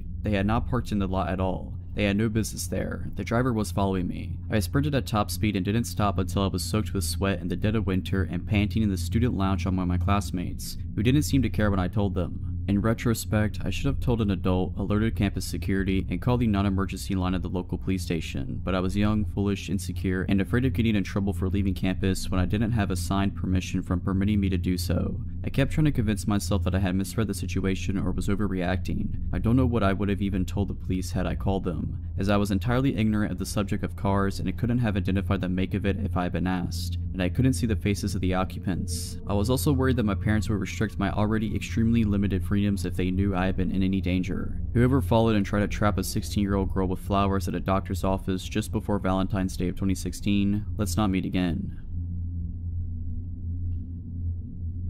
So when I was in probably 2nd or 3rd grade, we had an early dismissal. For those of you who don't know, that's when school goes for longer than half a day, but we still get out an hour or so early. I remember sitting silently in class working on math problems when the phone rang. I joked to my friend next to me that I hoped it was for me. We all watched the teacher answer the phone because we knew that 90% of the time it meant someone was leaving class. When the teacher's eyes met with mine, I suddenly got pretty worried. My teacher said something into the phone and then asked me, "When are you getting off the bus today?" I thought this was really weird. My mom knew I would be getting home because she had to leave work early so she'd be home when I got home. I just told the teacher the normal time. The teacher talked for a few more seconds and then hung up the phone. I asked her what it was about and she told me that my parent just wanted to double check what time I got off the bus. I didn't really think about it too much for the rest of the day. Later I got off the bus and walked home without incident. When I walked in the front door, my mom asked me about my dad and took my coat. I remember the look on her face when I asked her, "Why did you call the school to see what time I was getting off the bus?" She looked shocked. She said that she hadn't called the school. I told her the whole story and she immediately started making frantic phone calls. I knew that something was wrong. I watched some TV while my mom talked.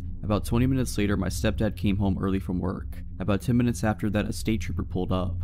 I was pretty scared because I thought that somehow I was in trouble. The state trooper asked me a few questions like, "Has anyone tried to talk to you while you've walked from the bus stop? Have you seen anyone parked at the bus stop who didn't have a kid get into their car? Has anyone tried giving you a ride?" The answer to all of his questions was no. I had never seen anyone suspicious as we lived in a pretty nice neighborhood and it was mostly old retired folk who live around us. My mom asked me to go upstairs to pack my bag as it was my dad's weekend for visitation. When my dad got there to pick me up, he was questioned pretty heavily by the state trooper.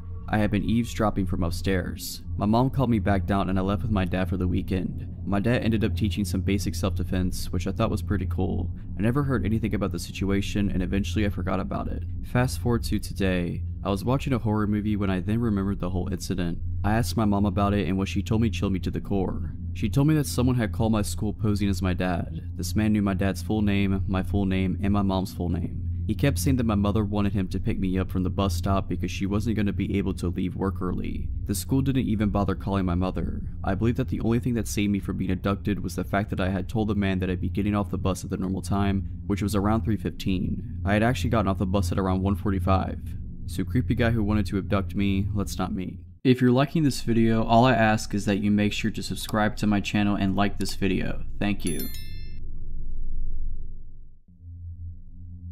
For context, I'm a 19-year-old girl and was taking summer classes at a community college this summer. One of the classes I took was public speaking, which met Tuesdays and Thursdays. This guy, I don't even know his name, immediately gave off weird vibes. To get from our classroom that was on the second floor, he had to go down a hallway, down a stairwell to the first floor, through the main lobby, and out the sliding doors. He started waiting for me after class and followed me all the way down this route to my car. Didn't matter if I pretended to be on the phone, had both earbuds in, kept my head down, literally power walked away from him, gave him bare minimum responses, etc. He would wait for me, follow me / try to walk with me, and the whole way would be talking to me and asking me questions. Like asking me about each of the cars I drove to the school, since my family has to share cars. Even after I suddenly dropped I had a boyfriend. So he definitely knows my car. I got a very bad feeling after a while of this happening and told the class's professor. She immediately took it seriously, notified camp security, and told me to always stay after class so she could walk me to my car. However, true to form, the guy stopped showing up to class for at least 2 weeks or so I thought it was fine and that the crisis was averted. And it was, until one day he showed up to class again. As soon as I saw him enter the room, my heart dropped. During this class, I slipped a note to my professor telling her he's the kid in the blue shirt, and she told me to hang around after class. I did, and so did the guy and another female student. Before he tried to talk to the professor about why he should pass the class despite never showing up or doing the work, the professor asked me and the other girl to wait in the hall. From the hall, we could hear him yelling aggressively at the professor. He eventually left and came out into the hallway we were waiting in and pointed at me and said, "Wait for me." Mind you, I have no idea who this kid is. I instantly got the creeps and rushed back into the room to tell my professor, who was equally creeped out. Having overheard our conversation, the other female student came back into the room approximately 10 minutes later and told me and the professor that the guy was just standing in the hall waiting for me.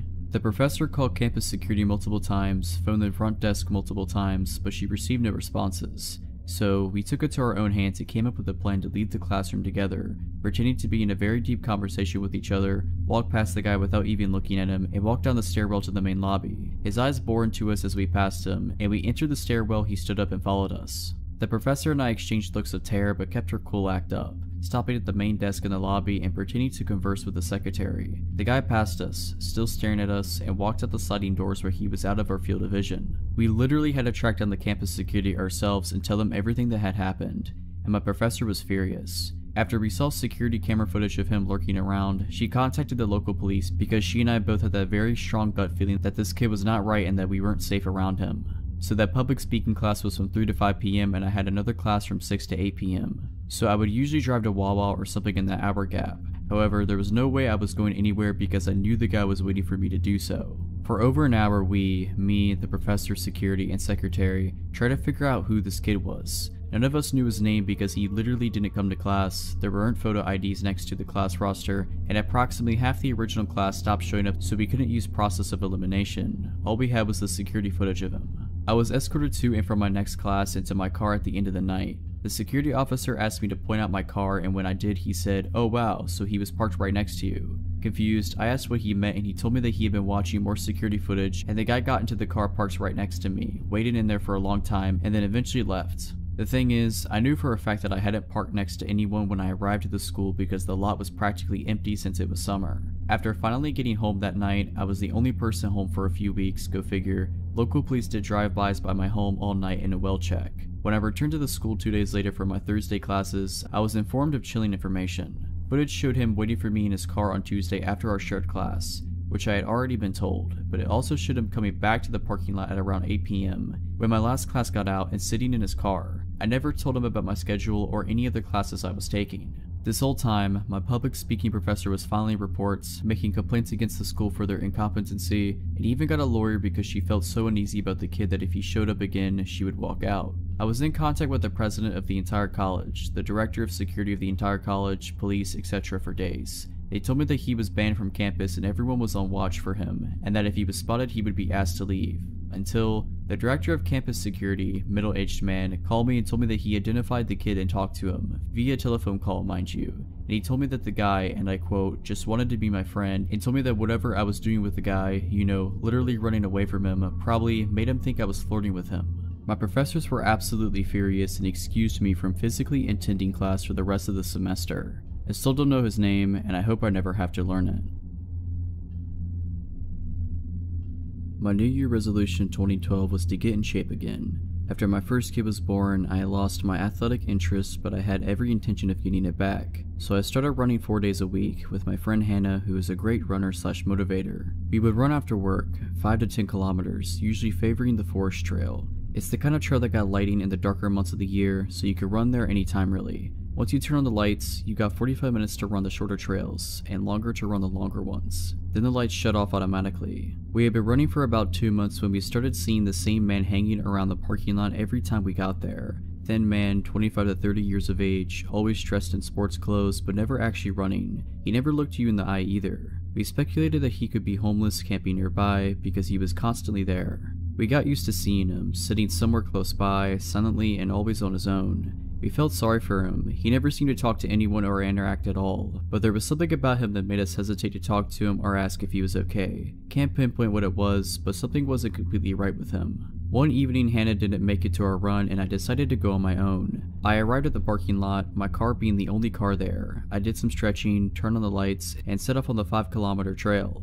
I hadn't seen the thin, silent man when I started my run. Perhaps it was getting too cold to sit there now since it was autumn, dark, and getting closer to the freezing point. He must have been here though, somewhere in the shadows, because when I got to the top of the first steep hill, I could hear heavy breathing somewhere behind me. I look over my shoulder and I see him. He is running like a man obsessed. In regular shoes, not running shoes, with his arms moving in a really strange, stiff manner as he was made of metal. His hands like arrows, straight in an upward-inward angle, sort of like a spread jump but more extreme, moving like a robot. He had never done anything to harm me, or anyone else as far as I knew, but the look in his eyes alone was enough to let me know that I needed to go. I started running faster, trying to create distance between us, and I could hear his heavy breathing getting even more strained. I ran like my life depended on it, adrenaline pumping through my body and giving me new strength. I tore off my necklace and threw it on the ground thinking, I must leave a trace if he takes me, something must be left behind.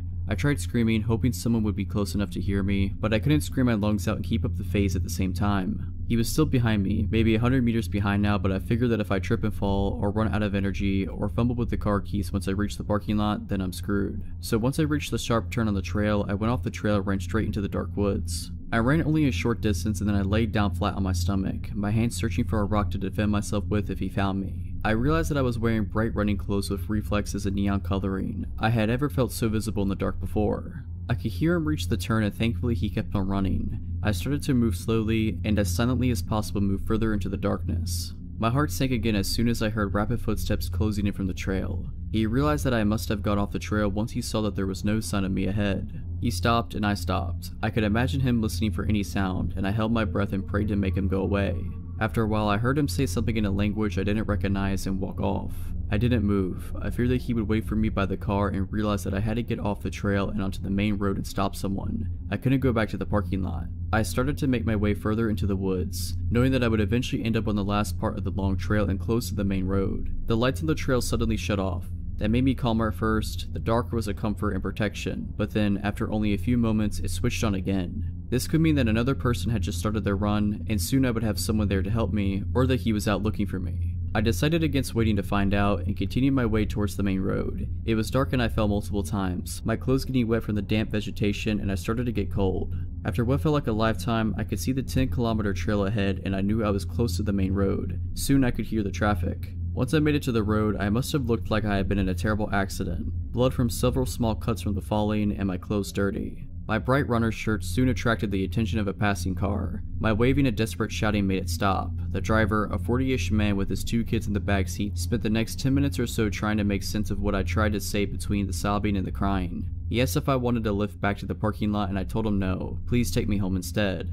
At home, my husband insisted on going to the parking lot to retrieve the car and calling the police. My husband went back for the car. The driver's seat window was smashed and my phone was gone. So was the photo of my daughter that had been hanging from the mirror. I don't know what he was trying to do or why he chased me the way he did, but the look in his eyes, there was no doubt he had bad intentions. So creepy forest trail man, let's never meet again.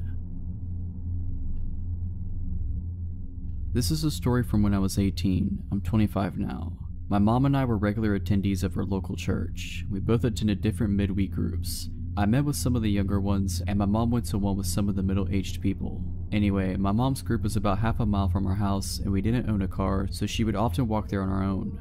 For the 7:30 start, this was fun in summers because it wasn't getting dark until around 9ish. When her group ended at 10, she would call me and I would start walking/running to meet her to walk her home. We would usually meet not too far away from her group, but we would always stay on the phone until we met. On the night in question, all was usual. She called, I got my trainers on, and locked the house and began jogging to meet her.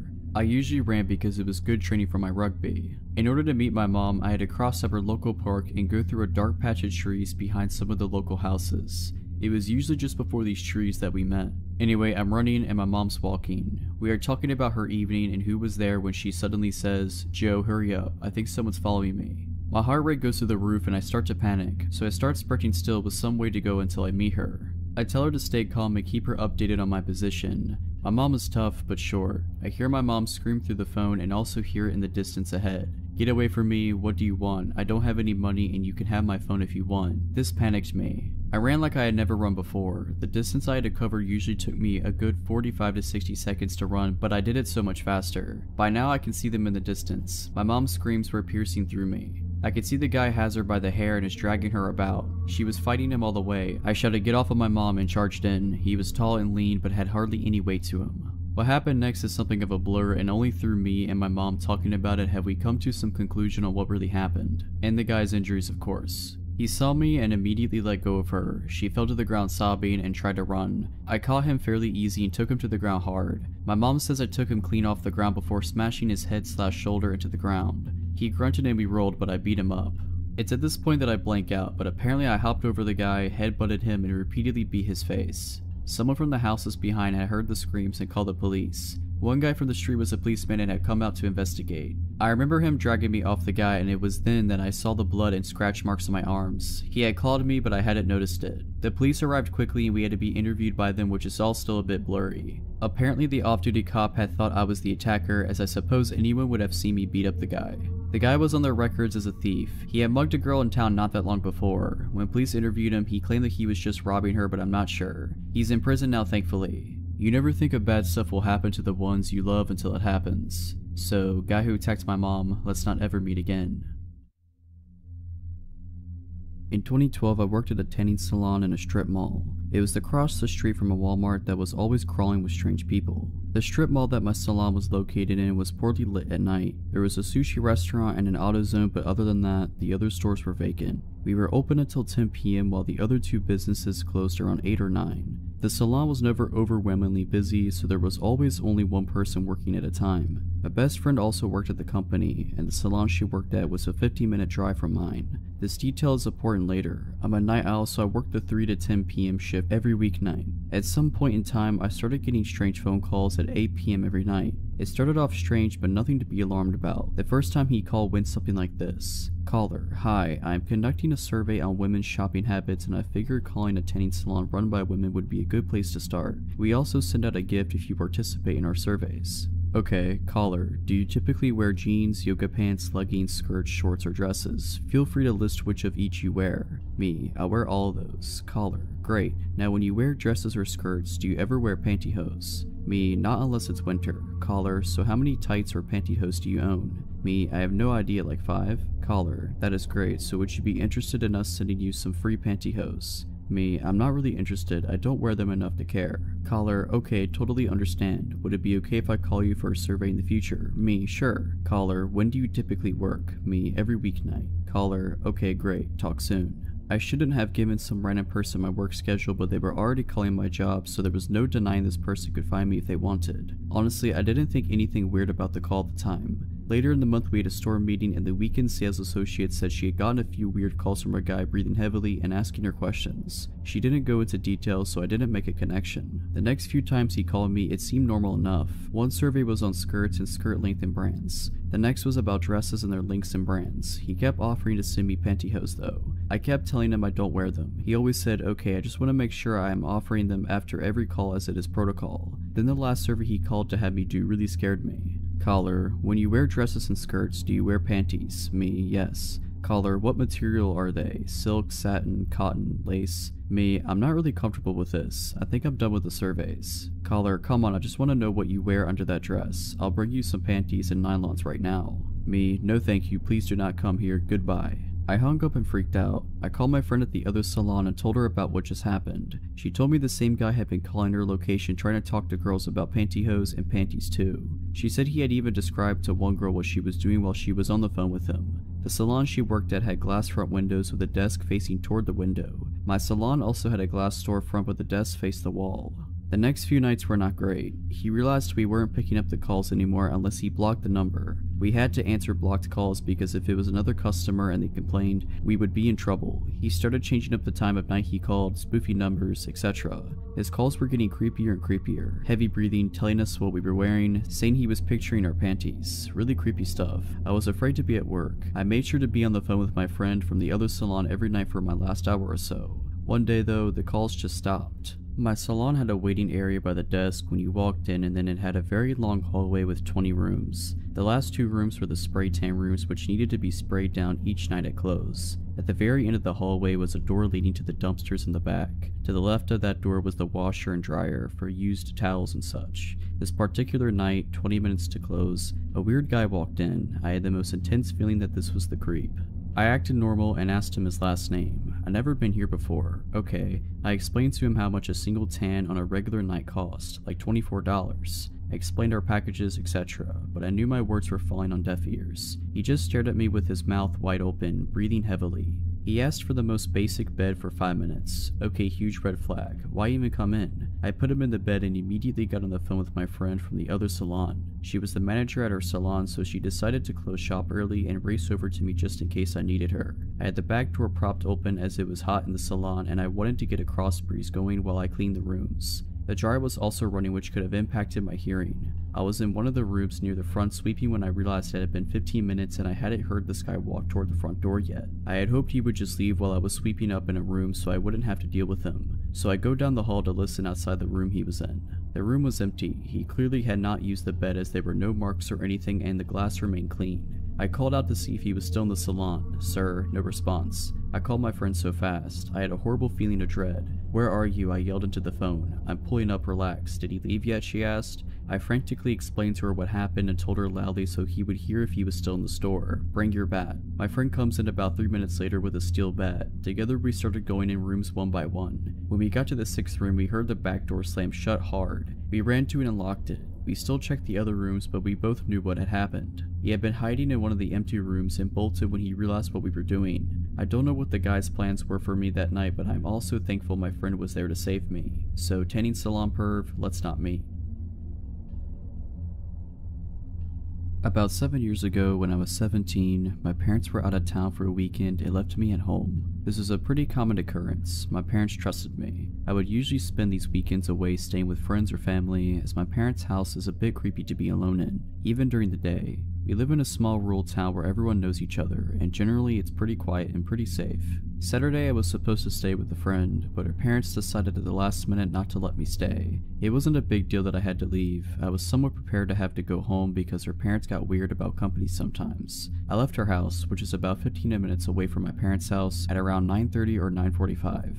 While I was on the way home, I got a weird feeling that I can't really explain. I just knew that I didn't want to go stay at my parents alone. I called my brother and asked if I could stay with him. At the time, he was living with a woman who had a small child. He told me it would be quieter and easier for him to just come stay with me, since his dog would bark if I tried to come in the house. He said he would be at our parents' house in 20 minutes. After hanging up, I decided to stop at a gas station and grab a snack before going home so that my brother would be there when I got there. I pulled into the gas station. There were only a few cars in the lot, which is typical because this is a small town in the rural south where everything pretty much stops after 8 p.m. I parked and walked up to the door. There was a man standing outside the door smoking. He opened the door for me without saying anything. This is normal southern hospitality. I smiled and thanked him. Inside there was another man standing by the door. I noticed him staring at me as soon as I came in. He gave me that gross up and down look and said something to the effect of, "Hey, what are you doing alone?" Creepy. I just ignored him and walked towards the back of the store. He yelled after me and called me a name. I still ignored him. I figured he was drunk or high or just a jerk.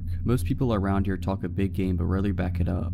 I wasn't scared, just annoyed. I got my snacks and paid at the counter. When I walked back up to the door, both of the men were gone. I was happy to not have to deal with any more catcalling. I began walking across the lot towards my car, which was probably around 100 feet away from my door. As I was walking, I looked down on my phone to see if enough time had passed for my brother to be at my parents'. When I looked up, the guy who had hit on me was standing at the pump staring. I looked at him for a second and continued walking. "Hey, you know you're supposed to answer a man when he speaks to you," he said. I remember saying something snarky back to him and getting in my car. He looked pissed at my sarcasm. I locked my doors as soon as I was in the car, started it, and was thinking of nothing but getting home to eat my snacks and hang out with my brother. I put my car in gear and realized the man had disappeared. I looked around before pulling out of my parking spot, only to realize that both men were sitting in a car facing mine across the lot. They were both staring at me and talking, occasionally even pointing toward me. I just stared at them, defiant and pissed. I didn't want them to think they scared me at all. While we were sitting having our staring contest, the man who had opened the door for me smiled and gave me the finger across the throat gesture, as in, "You're dead." I rolled my eyes and pulled out the gas station, annoyed.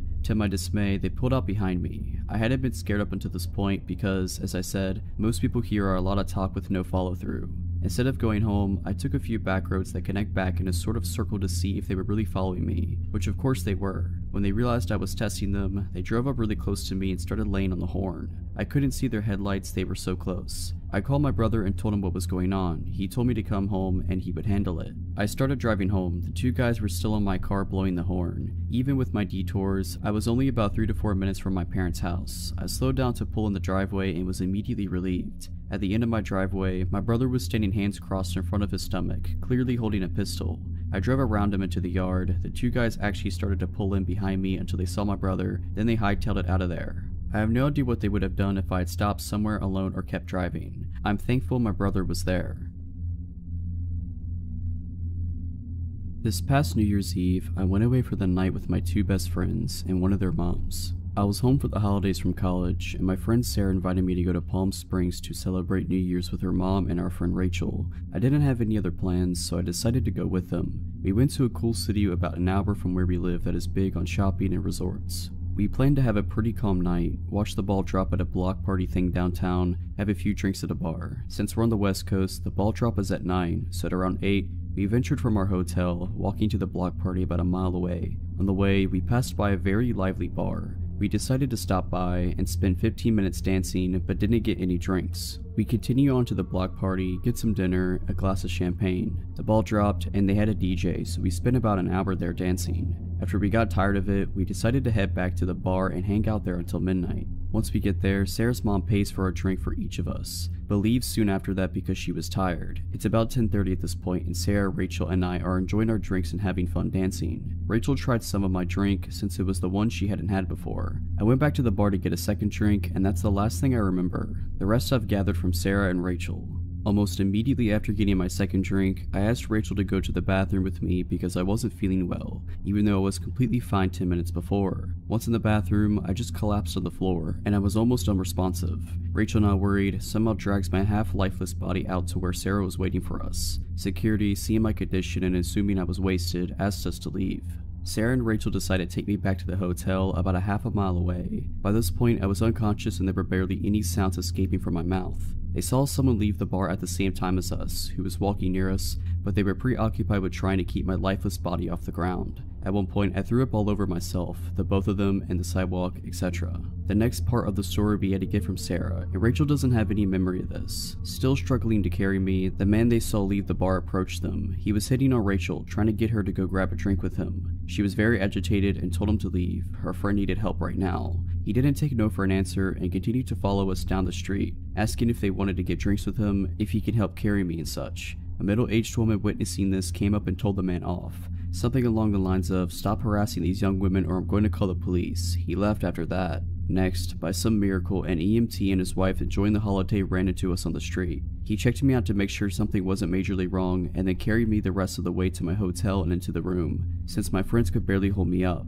They thanked him profusely and him and his wife left. This is where Rachel's memory kicks back in. 5 minutes later, they get a knock on the door, and it's the EMT and his wife again. They came to let us know that a man followed us to the hotel, and they just saw him pop the gate and start to make his way to our room. My friends called hotel security, but they were unable to find him. My friends didn't get a glimpse of him, but I'm sure it was the same man from earlier. I spent the rest of the night vomiting everything in my body, and dry heaving after that. I woke up the next morning in a pile of pillows and blankets on the bathroom floor. My last memory was at the bar getting a second drink, and my friends filled me in on everything that had happened. Feeling bad, I thought I must have drank way too much, but I had never blacked out before in my life, and the amount of drinks I had, 2 in 2 hours since I didn't get to drink my second at the bar, didn't add up to me being completely unconscious. We decided my first drink had to have been drugged, since Rachel had some of it and had no memory of our walk home, even though she was fully functional. I'm sure that man that was talking to Rachel and then followed us back was the one that slipped something in my drink. To this day, I don't really know how it could have been slipped something. I got my drink from the bar and never set it down. My best guess was that it was already in the cup.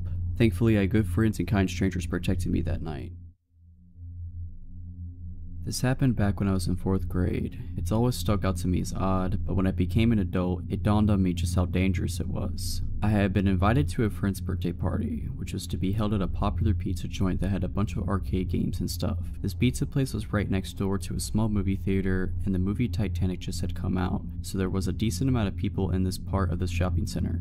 My mom had to run some errands and pick up one of my other brothers, so she dropped me off along the way. She said she was going to stay until others arrived for the party, but I knew she had a lot to do. The place was familiar to me, and I knew my friends were either already inside or would be there shortly, so I just told her to drop me off and I went inside. My mom had also arranged a ride home for me from one of my friend's parents. No one had gotten there yet, so I had to look around at the different games and then went outside the restaurant to wait for my friends to show up.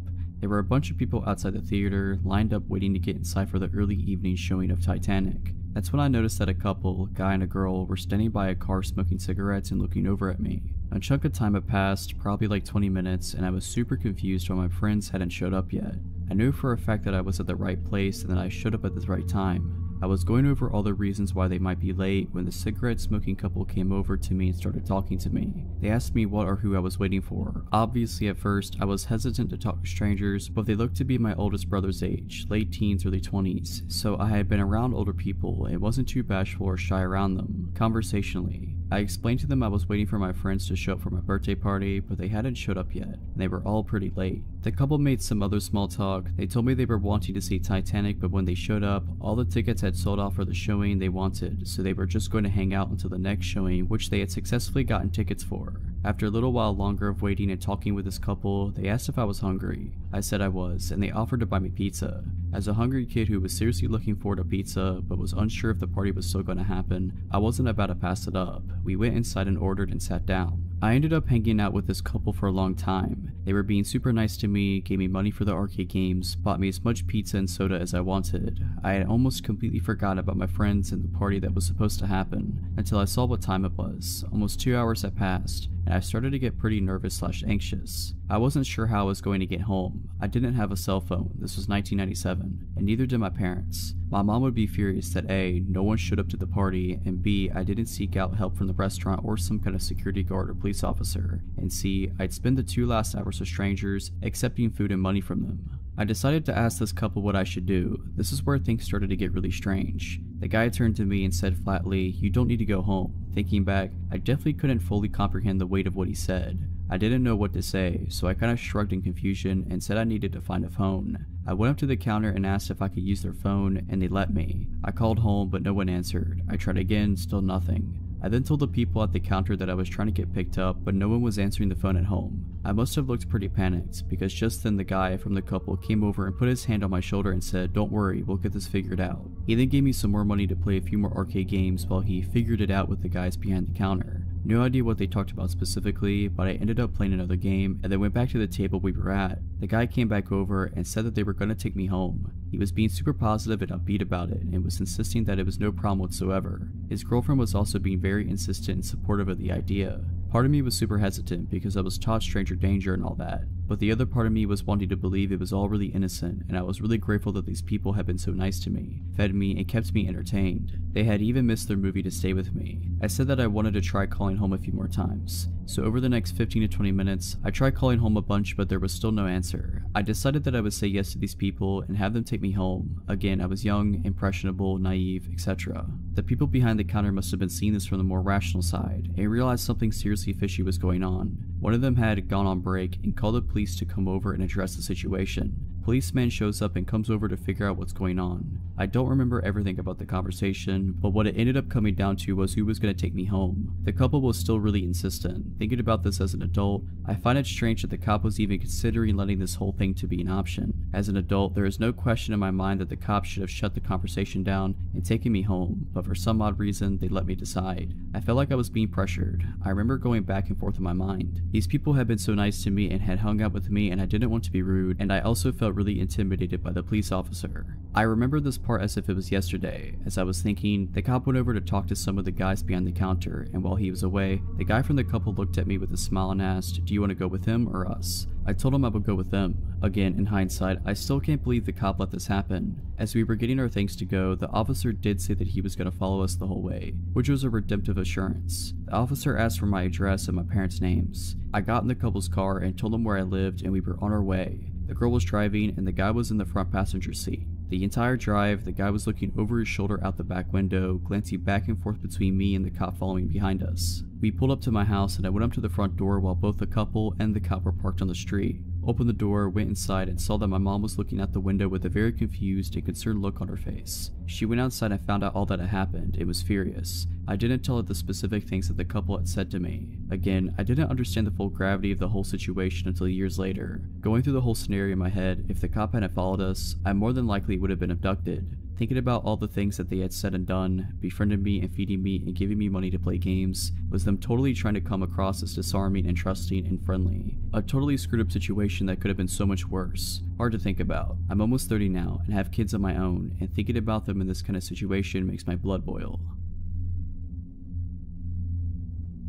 At about 8 p.m. last night, I was walking with a friend of mine, Sally, about a mile to the closest cafe. We're both girls in our early 20s, neither of us own cars, and Sally didn't have her Opal card, which is an automatic ticketing system for public transport, so walking was our only option. It's summer over here, so it was still fairly well lit and we were walking down main roads, so we weren't too concerned. We finally arrive at this cafe and sit down. I was paying, but I only had my credit card, and sure enough, it was cash only.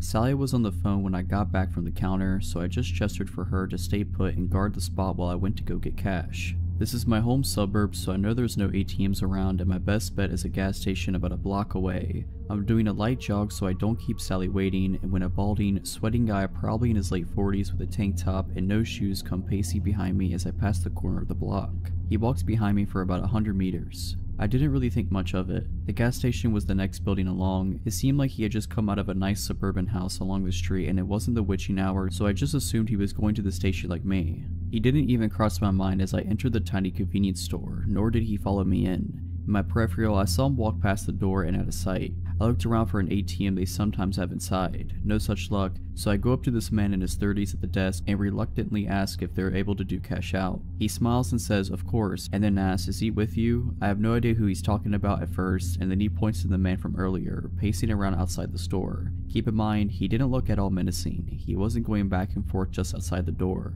He was drifting in the space outside, from the pavement to the gas pumps to the storefront, seemingly aimlessly. I assumed he was on drugs. I tell the clerk no, not thinking much of it at all. He says, "Oh, he was staring at you before. I thought he might have been your dad." I laugh it off. I honestly wasn't concerned at all. He was still ambling around outside and I couldn't imagine him having a fixed gaze on anything. I thank the clerk for the cash, but before I turn away to leave, he says, "Just wait and see if he leaves first." We wait for a few minutes in silence and the guy begins to pace back and forth directly against the front wall of the store, looking straight ahead and never into the store. It still looked like the man was just on a drug-induced amble and seemed harmless. Not once did I catch his gaze, so I figured it would be safe to just slip out the door and walk back to the cafe in the fairly bright light of dusk, especially since Sally was texting me at this point asking, "Where are you?"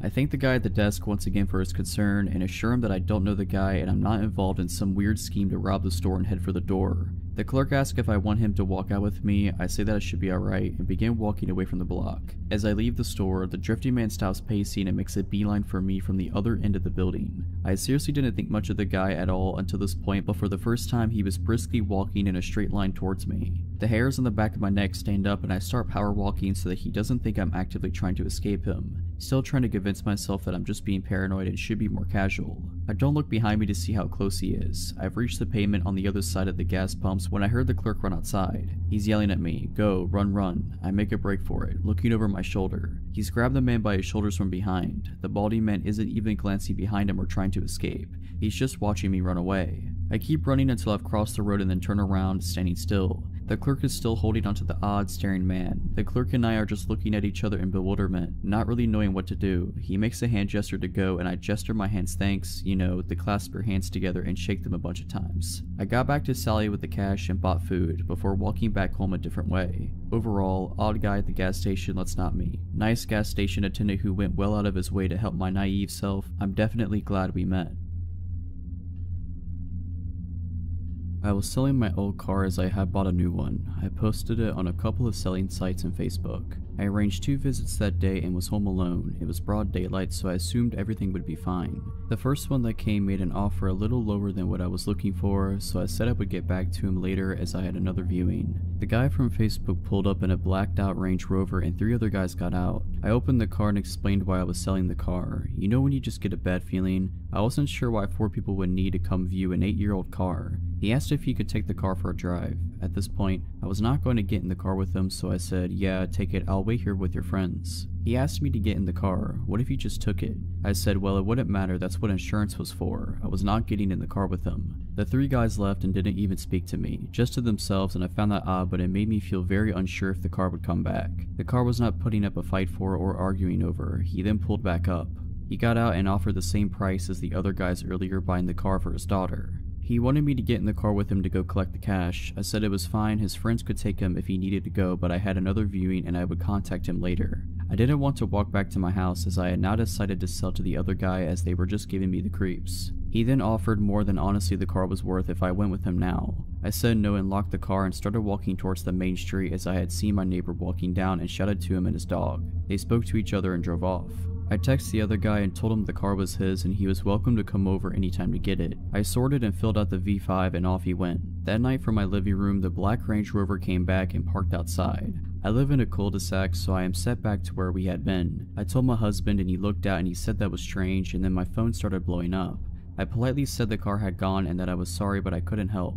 The car drove off and came back again 30 minutes later. This happened about 3 times that night and was a bit strange, but thought nothing more of it as the next few days nothing happened. On the Friday 4 days later, I finished work early and get back and get the dog ready to go out. We were going to head straight to the park and run like the wind. As I got to the end of the cul-de-sac, the same car pulled up and one of the guys jumped out and said hello. I held the lead tighter and my dog was thoroughly unimpressed. She gave a bit of a grumble and he asked if he could pet her. I said no, she's a guard dog and doesn't like to be touched, and went to walk up to me. He then grabbed my arm and the dog latched into his forearm. Q was screaming there was only one other guy with him in the car and he jumped out and started to shout. This is the most placid and loving dog you will ever see, and to be honest, it was a warning nip, as if she had meant to really hurt him she would have gone through the bone. His friend was shouting and pulling him away. I called her back and got her to sit with a few neighbors and came out when they went towards their car. I haven't seen their car since, but honestly I wouldn't sell something that meant someone had to come to my home online again.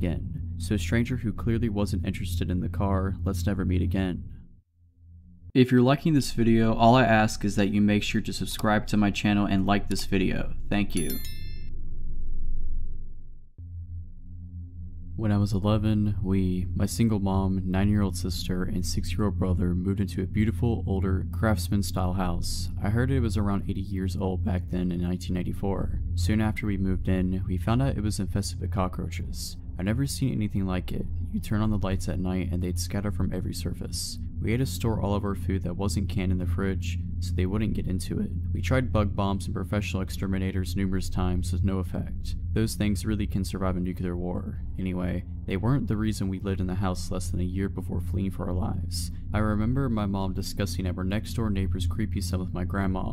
He was in his 20s or 30s. She'd been doing dishes one day and looked up to see him standing directly on the other side of the kitchen window, staring in at her. Normally, she would have kept something scary like this from us kids, but about at that time, she told us to tell her if we ever saw him near the house, and we weren't allowed to play outside. So, one afternoon we were all doing some spring cleaning, when my brother said he found a cigarette butt in the upstairs toilet. Weird, since nobody in our family smokes. Being a dumb little 6-year-old, he flushed it before telling our mom. I still remember her trying to get the entire story out of him, being upset that the evidence was gone, and thinking he might have been mistaken or maybe he'd picked up a butt somewhere outside of curiosity. She soon dropped it and we mostly forgot about it. I think it was a few weeks later. My brother was spending the night at her grandparents and my sister and I were the only ones upstairs. Our mom's bedroom was downstairs. My sister heard a sound like a screen door slamming, but she insisted it came from in the house and she was freaked out. I told her it was just from outside and to go to sleep.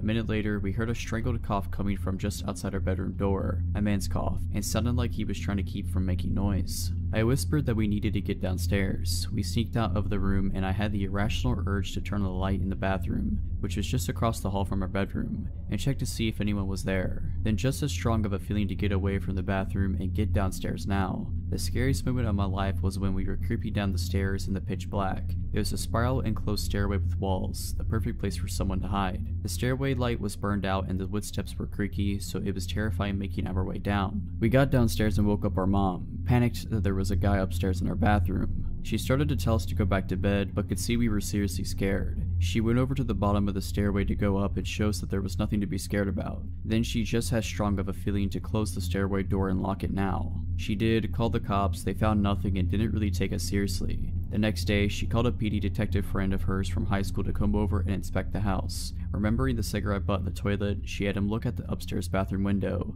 It was a high, narrow rectangular window, not very big but just wide enough for a person. Who knows how many times the intruder climbed our roof to get in and was upstairs while we were sleeping across the hall. The window swung up on hinges. When my mom's friend let the window drop, it sounded like a screen door slamming. He said the locks on all the windows were so old they were practically useless, and we needed to get out of the house immediately. We moved into my grandparents' house that day. When my mom went with her brothers a few days later to pack up some things, a back door had been smashed open, but nothing in the house was disturbed. A few years later, we heard the neighbor's son was arrested for attempted murder. I still wonder what might have happened if I turned on that bathroom light, if my mom didn't lock the stairway door, or if we didn't leave the house when we did.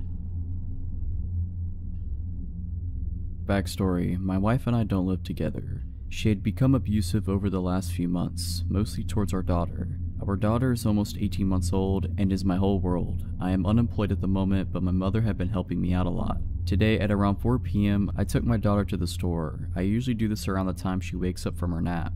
My daughter is a very active child and can't seem to sit still for more than 10 minutes without getting cranky. I usually let her walk with me, holding her hand and patiently walking at her pace. I usually get just a juice for her, but had to get some extra groceries that I was short on: flour, sugar, and some noodles. I also remembered we were low on milk and grabbed a gallon on our way back. With all that I was carrying, I wasn't able to hold her hand. I made sure to walk behind her, but that only makes her walk slowly. As we made our way to the registers, I was continuously urging her to keep walking, which she would do, but only for a second before her attention would be drawn to another rickety box with whatever was on sale, or she would see something colorful on a lower shelf. I was getting a bit frustrated, but I wasn't showing it in my voice. I kept urging her to keep walking, and she kept getting sidetracked. With everything I was carrying, I started to wish I had grabbed a basket.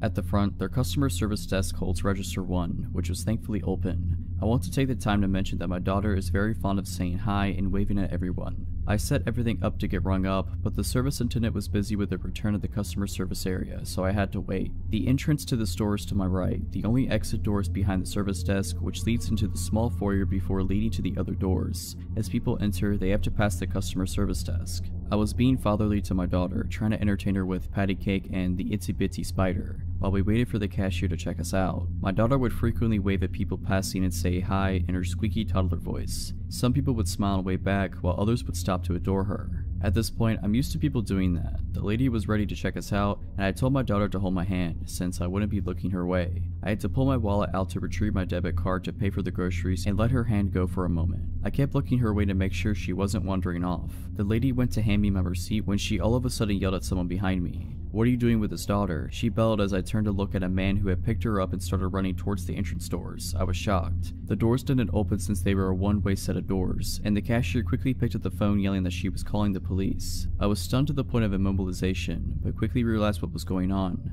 I have a pocket knife that I usually carry on me so I can break the seal on my daughter's juice. I quickly ran after the man as someone started to make their way through the entrance doors. He didn't get a chance to run through though because I slammed my fist across his temple. I decided to not use the knife in case I might get in trouble. The man stumbled and I grabbed my daughter from his arms. He then proceeded to run out the door empty-handed. The police arrived about 5 minutes later and asked me what I had seen. I explained that I hadn't seen the man's face since he had long hair and a beard. He was also wearing a hoodie, which wasn't that much of a surprise. They took the statement of several witnesses, including the cashiers, and had already had other officers searching the area. Someone had said the guy had ran behind the building, but the officers didn't find anyone. The police took us home and then asked more questions like, have you seen him before? Do you know anyone who looks like this man? And they proceeded to ask about the home life. CPS had been over earlier in the day to discuss my wife's mental health plan, and the police had been here earlier as well. The officers asked if we needed any groceries or anything. I told them no. The officers left, leaving me their cards in case I saw the guy around the area. About 20 minutes later, I got a knock at the door. To my surprise, the officers had returned with the largest box of Pampers diapers I had ever seen, a large box of wipes, about 6 large Winco bags of groceries, and a couple bag of toys. They had left us with a Christmas card saying I was a strong father to have had so much go on recently, and that my daughter was lucky to have such a great father. There was a $100 bill in the card too, wrapped in a note that said to get a drink or two if I needed it. I don't drink, so I'll probably get some extra Christmas presents for my mom and daughter. So, to the guy that tried to kidnap my daughter, I hope the police find you. Close to 10 years ago, my best friend and I scored the deal of the century. Liv and her parents recently purchased and refurbished home for cheap, as Chip's rent so the property wasn't considered unoccupied and their insurance still covers it. They were planning on selling their house in the country and moving closer to town in a year. But when they spotted this place, it was perfect, so they snapped it up. They couldn't be bothered dealing with random tenants for a year, so we offered it. It was a lovely old mid-Victorian style house with a hallway running the majority of the length on the left side, and 3 bedrooms and a bathroom coming off the hallway to the right. At the back of the house was an open-plan living room and kitchen and a backyard. It was an inner Melbourne suburb, so it was totally fenced in with 6-foot fence on 3 sides, and the front had a cutesy white picket fence. On the right side of the property, an outdoor gravel pathway was wedged beside the bedroom walls and the fence line. It began with a gate in the front yard and ran the length of the property to the backyard. This is important later. My friend obviously scored the master bedroom at the front, with lovely vertically opening bay windows facing the front garden and street. I had the next bedroom with the window facing the gravel path/fence, and the third bedroom was our study. We lived here for close to 10 months in bliss. Great house, great company, and even though the area was considered a little dicey, the location was stellar. One hot summer night, we said our goodnights, and I went to bed and fell asleep immediately. My housemate stayed up in bed to read for a bit, with just her bedside light on. She was doing that just for over an hour before she heard a weird scratch in the front window of her bedroom. Initially, she put it down to an overhanging tree branch, till she realized there was no overhanging tree branch. She sat frozen in fear, blankly staring at her book for what felt like an eternity, till she heard the noise again and again. Scratch, scratch. Slowly looking up, she saw a dude wearing a hoodie trying to open her window, looking her dead in the eyes. She screamed, jumped out of bed, and ran straight into my room. I woke up super dazed as she was pulling my hand and whispered yelling that someone was trying to break in. She had a tendency to be a little overdramatic sometimes, but I swear I've never seen someone look so genuinely terrified. I went to grab my phone to call the cops, but we just went completely still when we heard the distinct crunch, crunch, crunch of someone walking down the side path of the house. We both rolled off my bed onto the floor and went completely still. The crunch, crunch, crunch continued, getting closer to my bedroom window. I don't know what it is about distinct sounds at night when it's otherwise quiet, but it sounded deafening.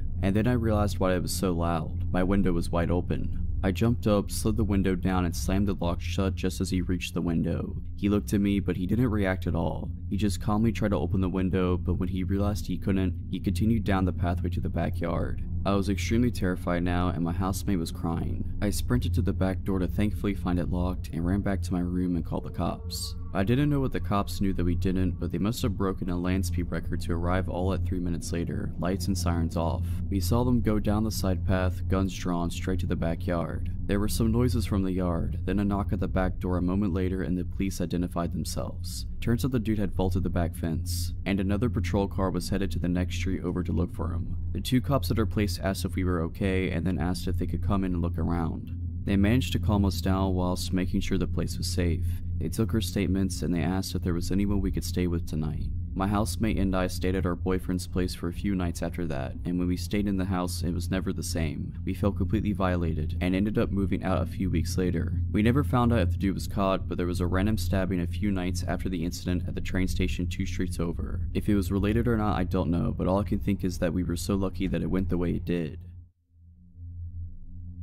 This happened way back in October of 2006. At the time, I was just a 19-year-old kid always on the lookout for adventure. One Friday night, after wrapping up a shift at McDonald's, I met up with some of my friends who suggested we check out this haunted location called White's Bridge. My one buddy Brendan said he had recently learned about it and began telling us the legends associated with the 100-year-old wood-covered bridge. Never one to turn down a spooky experience, we all piled into my green Ford Taurus and headed out on our journey. Brandon gave directions, guiding me off the main road, and within minutes we were on the dirt back roads, surrounded by woods and cornfields. Our only point of reference was a blinking cell tower off in the distance. We could tell we were getting further from the city as our cell phones began slowly losing service. As we rode deeper and deeper into what legitimately felt like the absolute middle of nowhere, Brandon repeated the legend associated with the bridge. Back in the early 1900s, a local farmer discovered that his beloved wife had been cheating on him, and in a fit of rage he killed her and her lover after discovering them in the act. After committing the cold-blooded murder, the farmer left his home and wandered the dirt roads in a daze. He eventually came upon White's Bridge where the realization of what he had done finally began to sink in, and deciding he would rather die than face the consequences of his actions, he hoisted a rope up and over one of the bridge's rafters and hung himself. As far as I could tell now, the story is complete fiction, but we totally believed it at the time. After a long and bumpy ride, Brandon instructed me to turn right on an off-road I wouldn't have even noticed was there had he not pointed it out. I took the turn and there before us was White's Bridge. It looked like something straight out of a horror film, an old wood-covered bridge, aged by time, sitting alone above a river deep in the middle of nowhere. We parked the car on the side of the road and got out to explore. Immediately catching our eyes was a scarecrow lying abandoned at the entrance to the bridge. My friend Mike, who was known as somewhat of a risk taker, and a stupid one at that, picked up the scarecrow and lit it on fire. The hay body burst up into a ball of flames and Mike waved it around proudly next to the old dry wood bridge. Realizing the risk, I told him to throw the thing in the river and put it out, which thankfully he did. After making sure there weren't any rogue embers that could ignite the bridge, Brandon suggested we get back in the car and pull it onto the bridge. He explained that the legend was that if you parked your car in the middle of the bridge, put it in neutral and killed the engine, the spirit of the dead farmer would push the vehicle forward to get it off the bridge. Naturally, we had to try this. We piled back in and did exactly as he said. We parked halfway across the rickety old bridge and killed the engine. We sat in the pitch black, saying nothing, waiting for anything to happen. The only sounds were the creaking of the bridge, the river flowing beneath us, and footsteps. Suddenly, the back driver's side door opens and a woman abruptly enters the back seat, cramming in next to my two friends back there. She looked to be in her late 20s/early 30s, long straight black hair, slim, and wearing a plaid shirt and blue jeans. It's been a while, but this is essentially how I remember the conversation going. "I saw your fire signal for me," she said. Wait, what?" I replied, totally freaked out and at a complete loss of words. "I'm so glad you came. My boyfriend's car broke down that way. I need a ride back." My brain was doing its best to compute the situation. "I'm sorry, but who are you?" I asked. "What are you doing out here?" I told you. She responded curtly. "My boyfriend's car broke down over there. Can you please just give me a ride so I don't have to walk all the way back?" She was pointing ahead, towards a narrow road that forked off to the right on the other side of the bridge. My friend Mike, the scarecrow burner, and never the gentleman added, "I mean, if you need a place to stay, you're more than welcome to come crash at my place." I got plenty to drink and I interrupted him. "No, lady, listen, I'm sorry, I don't know who you are. You just got in my car and this is all really weird. I'm sorry, but you have to get out." She glared at me in the rearview mirror. If looks could kill, I would have been done for, but you signaled for me. She responded in an irritated tone. "We weren't signaling for you, get out." She let out an angry sigh and got out, walking back in the direction from which she came and disappearing into the night.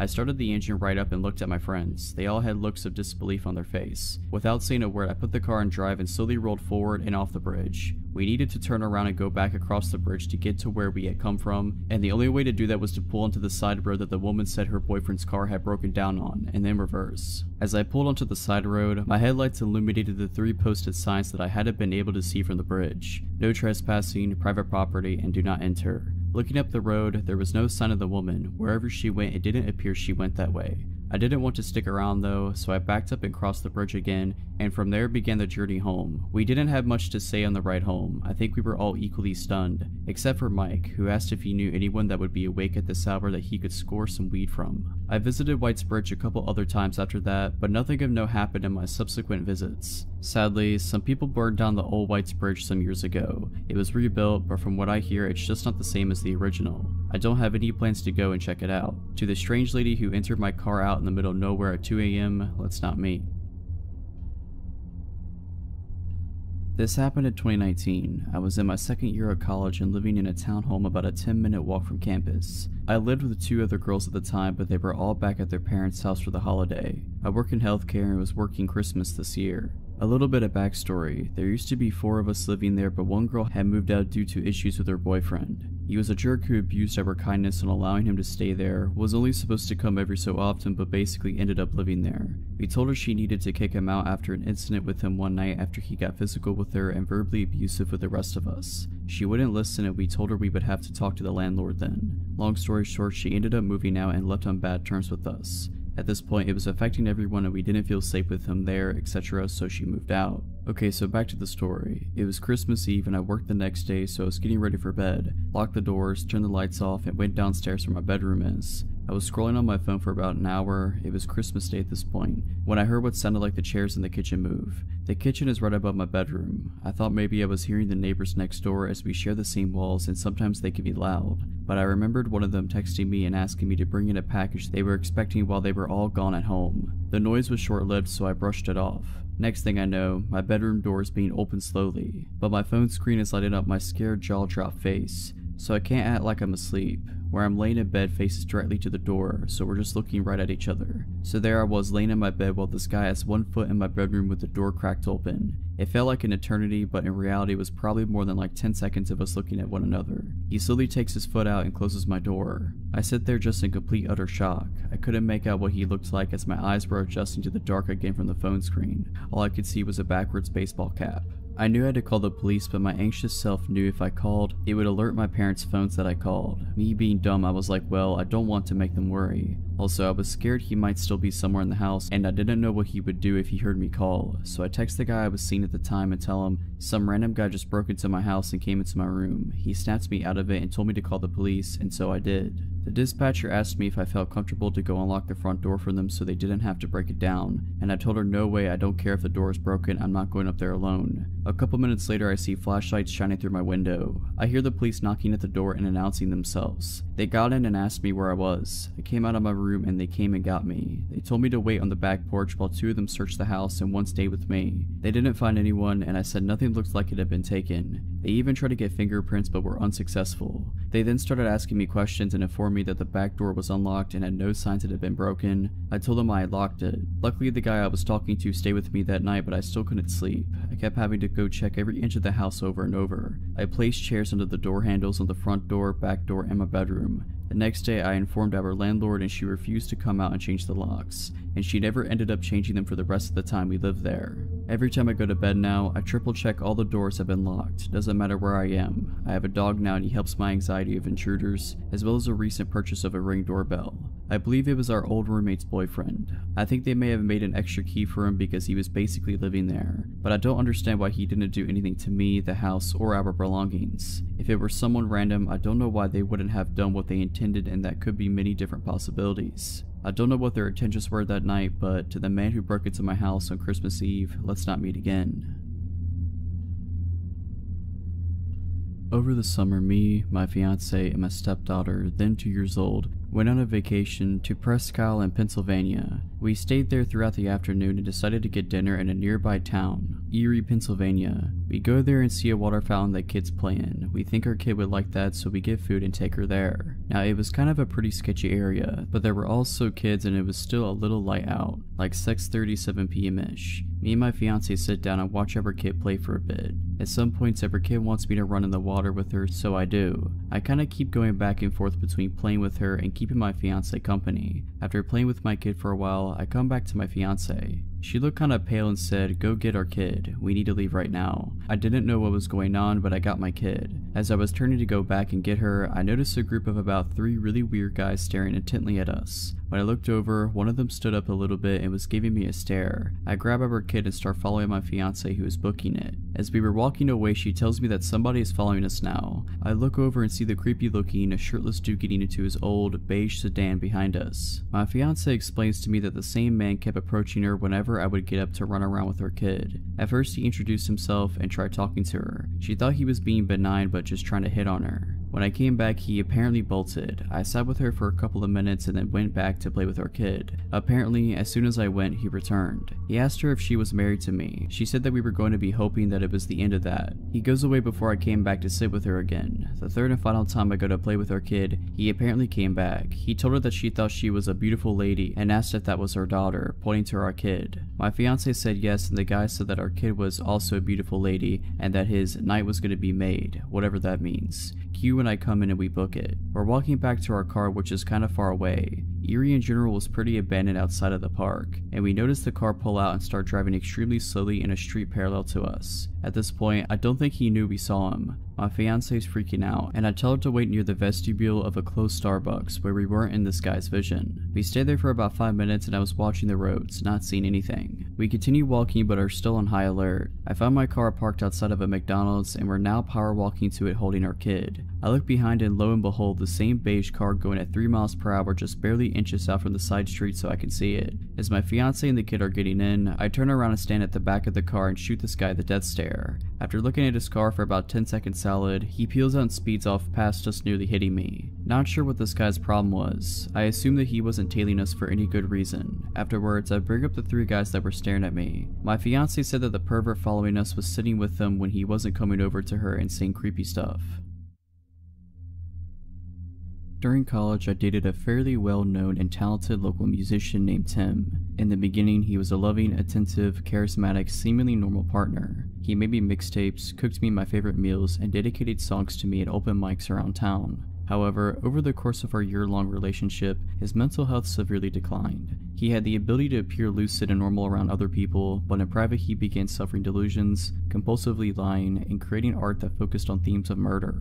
I was worried sick and his condition was exhausting, but I did my best to be kind, understanding, and supportive. I loved him and believed that he shouldn't have to struggle with this mental illness alone. One time he vanished without a trace for a full day. I found his apartment empty, lights on, front door wide open, phone on his nightstand. I took a few deep breaths and called all around the city for hours before finally discovering he had been involuntarily checked into a mental hospital. I did my best to be strong for him, seeing him every day during supervised visitation hour, bringing him his favorite books to pass the time, and holding him as he sobbed that it was all a mistake, that he did not belong there. It was surreal to see my boyfriend surrounded by visibly insane long-term psych ward patients. In retrospect, none of the staff ever told me the real reason why he was there, and I was too polite and naive to ask. Our relationship ended a few months later. I found undeniable evidence that he was cheating on me and, secretly relieved, confronted him. I told him to leave my apartment and never come back. He cracked. The gentle Tim I had known and loved melted away to reveal a new dark persona. He threatened to off himself with pills unless I took him back, but I was so extremely done that I called the police. They weren't much help, but Tim left.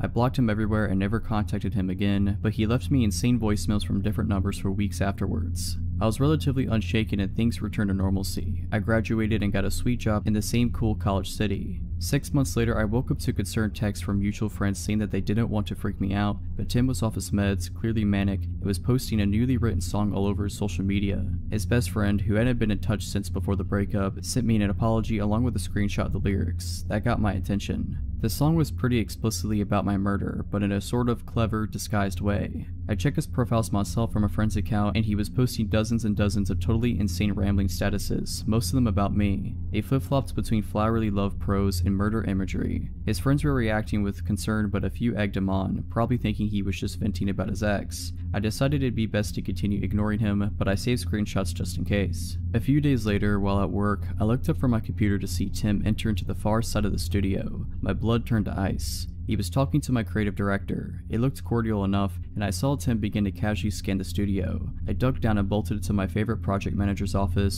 slammed the door, and unleashed upon her what it must have been a nearly unintelligible explanation of what was happening. I was shaking so hard I could barely speak, but Nancy was amazing, and she understood almost immediately. She snuck me out of the building and drove me in her car to the police station, where I showed officers the screenshots and filed a report. My coworkers later told me that Tim was there to inquire about the open designer position. He is not a designer. He had brought with him a portfolio and an elaborately fabricated work history that sounded legit. At the end of his interview, he casually asked if I still worked there. He said we used to collaborate. Oh, and he had written a song for me, and it had been picked up by the local radio this morning. He asked my coworkers to let me know with warmest regards. That phrase still makes my skin crawl. He then left, found my abandoned car in the parking lot, and paced behind it until the police arrived. Unfortunately, he wasn't enough of a public menace for police to bring him in that day. but the incident helped me to secure a restraining order against him. My company was amazing too. I was deeply embarrassed about my literally insane ex coming to the studio, but the CEO filed trespassing charges against him and created an action plan to keep me safe if it happened again. Not long afterwards, I moved to a different city, and that was that.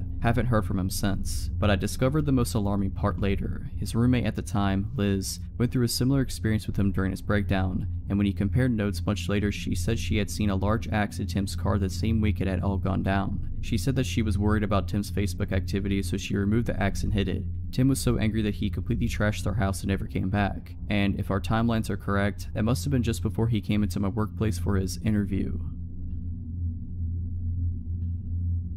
When I was about 12, I decided making a newspaper for my entire neighborhood was a really great idea. My friend and I were both at middle school and decided to get together once a month and write absolutely enthralling articles about the weather or when the pool would be open, and then deliver our front/back one-page newsletter to every single house in our 2-street neighborhood, whether they wanted it or not. We kept this up for about 2 years until the time of the story. So we were on our once-a-month paper route, if you could call, walking around our small neighborhood and putting a single sheet of paper in every mailbox of paper route. It was raining this particular time, so we had umbrellas and we were carefully walking to each mailbox, trying to keep our newsletter as dry as possible. This also meant all the cars that came by had their headlights and windshield wipers on, and also made sufficient noise with their tires splashing through the puddles. My point is that we knew when a car was approaching behind us. We were about halfway through, on the street we weren't so familiar with, the one we didn't live on, when we noticed this souped up old white car coming really slowly up the street. Now, the way my neighborhood was set up, the only reason why you would be on the same street as us is if you lived there or you made a wrong turn. So there were even less cars on the street, and the ones that passed usually were people that we knew. We continued walking from mailbox to mailbox, while periodically checking to make sure the white car wasn't just parked. It was moving very slowly, and the headlights and windshield wipers were either broken or just not turned on. This car drove slowly past us as we walked, going roughly the same pace as our steps if not slower. Something was so off about everything. There was no reason for this car to be on this road in the first place. We definitely didn't recognize it or the driver inside, and it was going so incredibly slow. Car trouble? I don't know. We pretended one of the houses was ours and walked up the driveway to avoid the car as it got close to us. It continued at the same pace, and we watched it until it eventually disappeared around the corner. We laughed about it, thinking it was weird, but nothing happened. It was all well and good until the car showed up at the end of the street behind us again, going just as slowly as it had before. What was this person doing? We were so confused and walked a little farther from the curb to avoid the car again as it came by. We didn't laugh about it this time. The car showed up a third time at the end of the street, and at this point we decided we should cut through some yards to get home. Better safe than sorry, right? We crossed the street, but the car passed again and we shrugged it off and kept going. The fourth time this car came around, it pulled up right next to us and the driver had his window down. Being 12 and living in a bubble, my friend and I hadn't really experienced shady people, but we knew something was up with this guy. He had a white towel draped over half his head, was wearing a white tank top, while we were in long sleeves and rain jackets, had his window down, and when he spoke his speech was slurred. We were polite and said hello, and he asked us what we were doing through his open window. We continued walking as this interaction took place because we knew this dude seemed sketch, but at the same time we didn't want to assume anything and be rude. When we told him we ran a newspaper, he immediately perked up and enthusiastically asked us about placing an ad. He also took his hands off the steering wheel and leaned over so he could get closer to the window. He smelled of cigarettes. My friend and I looked at each other. We knew something was wrong. We told him no, we don't place ads in our newspaper, even though we did. He told us we were pretty girls and probably cold. Our idea to cut through some yards was decided. We hurriedly said something about needing to go home, and he began shouting at us from inside the car as we crossed the street. We bolted to a neighbor's backyard when we heard the car begin to move quickly and hid in some bushes until we were sure the car was gone. We stopped writing our newsletter after that. Meeting a creepy person while you're alone in the rain in your own neighborhood was a good deciding factor for calling it quits. So, weird and probably high dude that tried to talk to a 12-year-old me and my friend, let's never meet again. To start off, I am a 16-year-old female. Okay, I was visiting my mom's apartment for the weekend with my sister. We go there every weekend or every other weekend to see her. We arrived at about 10 in the morning and brought in our pillows and movies or whatever from my grandma's car. We get inside and chill there for a couple hours, watching TV, before my sister says that she's hungry. My mom asked, okay, what do you want? I said I was okay with having a pizza, and my mom said that she would have to run to Kroger's, which is less than a mile away. She said she would also get some movies from Redbox. My sister then asked if she could go with my mom to Kroger's. My mom said she could and asked if I would be okay in the apartment by myself. I said I would because I knew I would. I'll be gone in 20 minutes tops, my mom said. She didn't like leaving me alone, but she thought it would be okay, as she told me later. Now, my mom's apartment is kind of in a crappy place. where people had been spotted with drugs and thieves and stuff, but I was on the 3rd floor in one of the many surrounding apartment buildings, with tons of neighbors. I would be fine. Okay, lock the door, and you know not to open unless it's me. They left soon after, and I was sitting in the couch, on my phone with Jerry Springer playing in the background. It was about 10 minutes after they left when I heard the doorknob jiggle. I looked up, not feeling scared right away, but also feeling a little wary. I should mention that I carry a pocket knife everywhere with me, and the blade is about 3 to 4 inches long. It was sitting on the coffee table in front of me when I got up to go to the door. I'm only 5'3" and I knew not to open the door, so I grabbed a chair and stood on it to look through the peephole. That's when I got scared. On the other side was some guy, just standing there trying to open the door. Of course, being how I am, I try to laugh myself out of being afraid because I had no reason to think he was going to do something to me. Maybe he just had the wrong room. I'd never seen him before and I don't know everyone in the building personally, but I had seen them all at least once, and he wasn't one of them. Hey man, I think you got the wrong room. He froze, his eyes glued to the door handle, and then at the peephole. He probably could tell exactly where I was when I spoke. I swear we made eye contact and the whites of his eyes were so yellow I thought he had jaundice. Then he all of a sudden started ramming his shoulder into the door, like full on shoulder ramming like in football. I jump off the chair and grab my phone and knife and run into a room with a window and lock the door. I call my mom's friend who lives in the apartment building across the street and start crying hysterically and said, "Jess, someone's trying to break in, call the cops, bring Chris, please just get over here." She didn't even hesitate, "I'll be right there." Within seconds of hanging up, I call my mom. The guy is still hitting the door and he's yelling in frustration now. My mom picks up after a few rings and I tell her what I told her friend, and she was coming with Chris and she needed to get here quick. She was frightened and yelled that she was almost there. By the time I saw Jess make her way down 2 flights of stairs and across the road with her boyfriend, my mom was flying down the road and was there within mere seconds of me calling. They all race inside and I hear everyone yelling in the hallway. I unlock the door and peek outside of the apartment and see Chris holding the guy against the wall while my mom hugs me and Jess is screaming at him. Long story short, the police arrived and took my statement, and the man first denied it by saying, "I thought it was my room," but then he ended up confessing that he wanted to see me and talk to me because he thought I was pretty. The police officers had him in handcuffs and ran a background check on him, and what came up wasn't surprising. He had a warrant for an assault charge on a woman and had been arrested for kidnapping.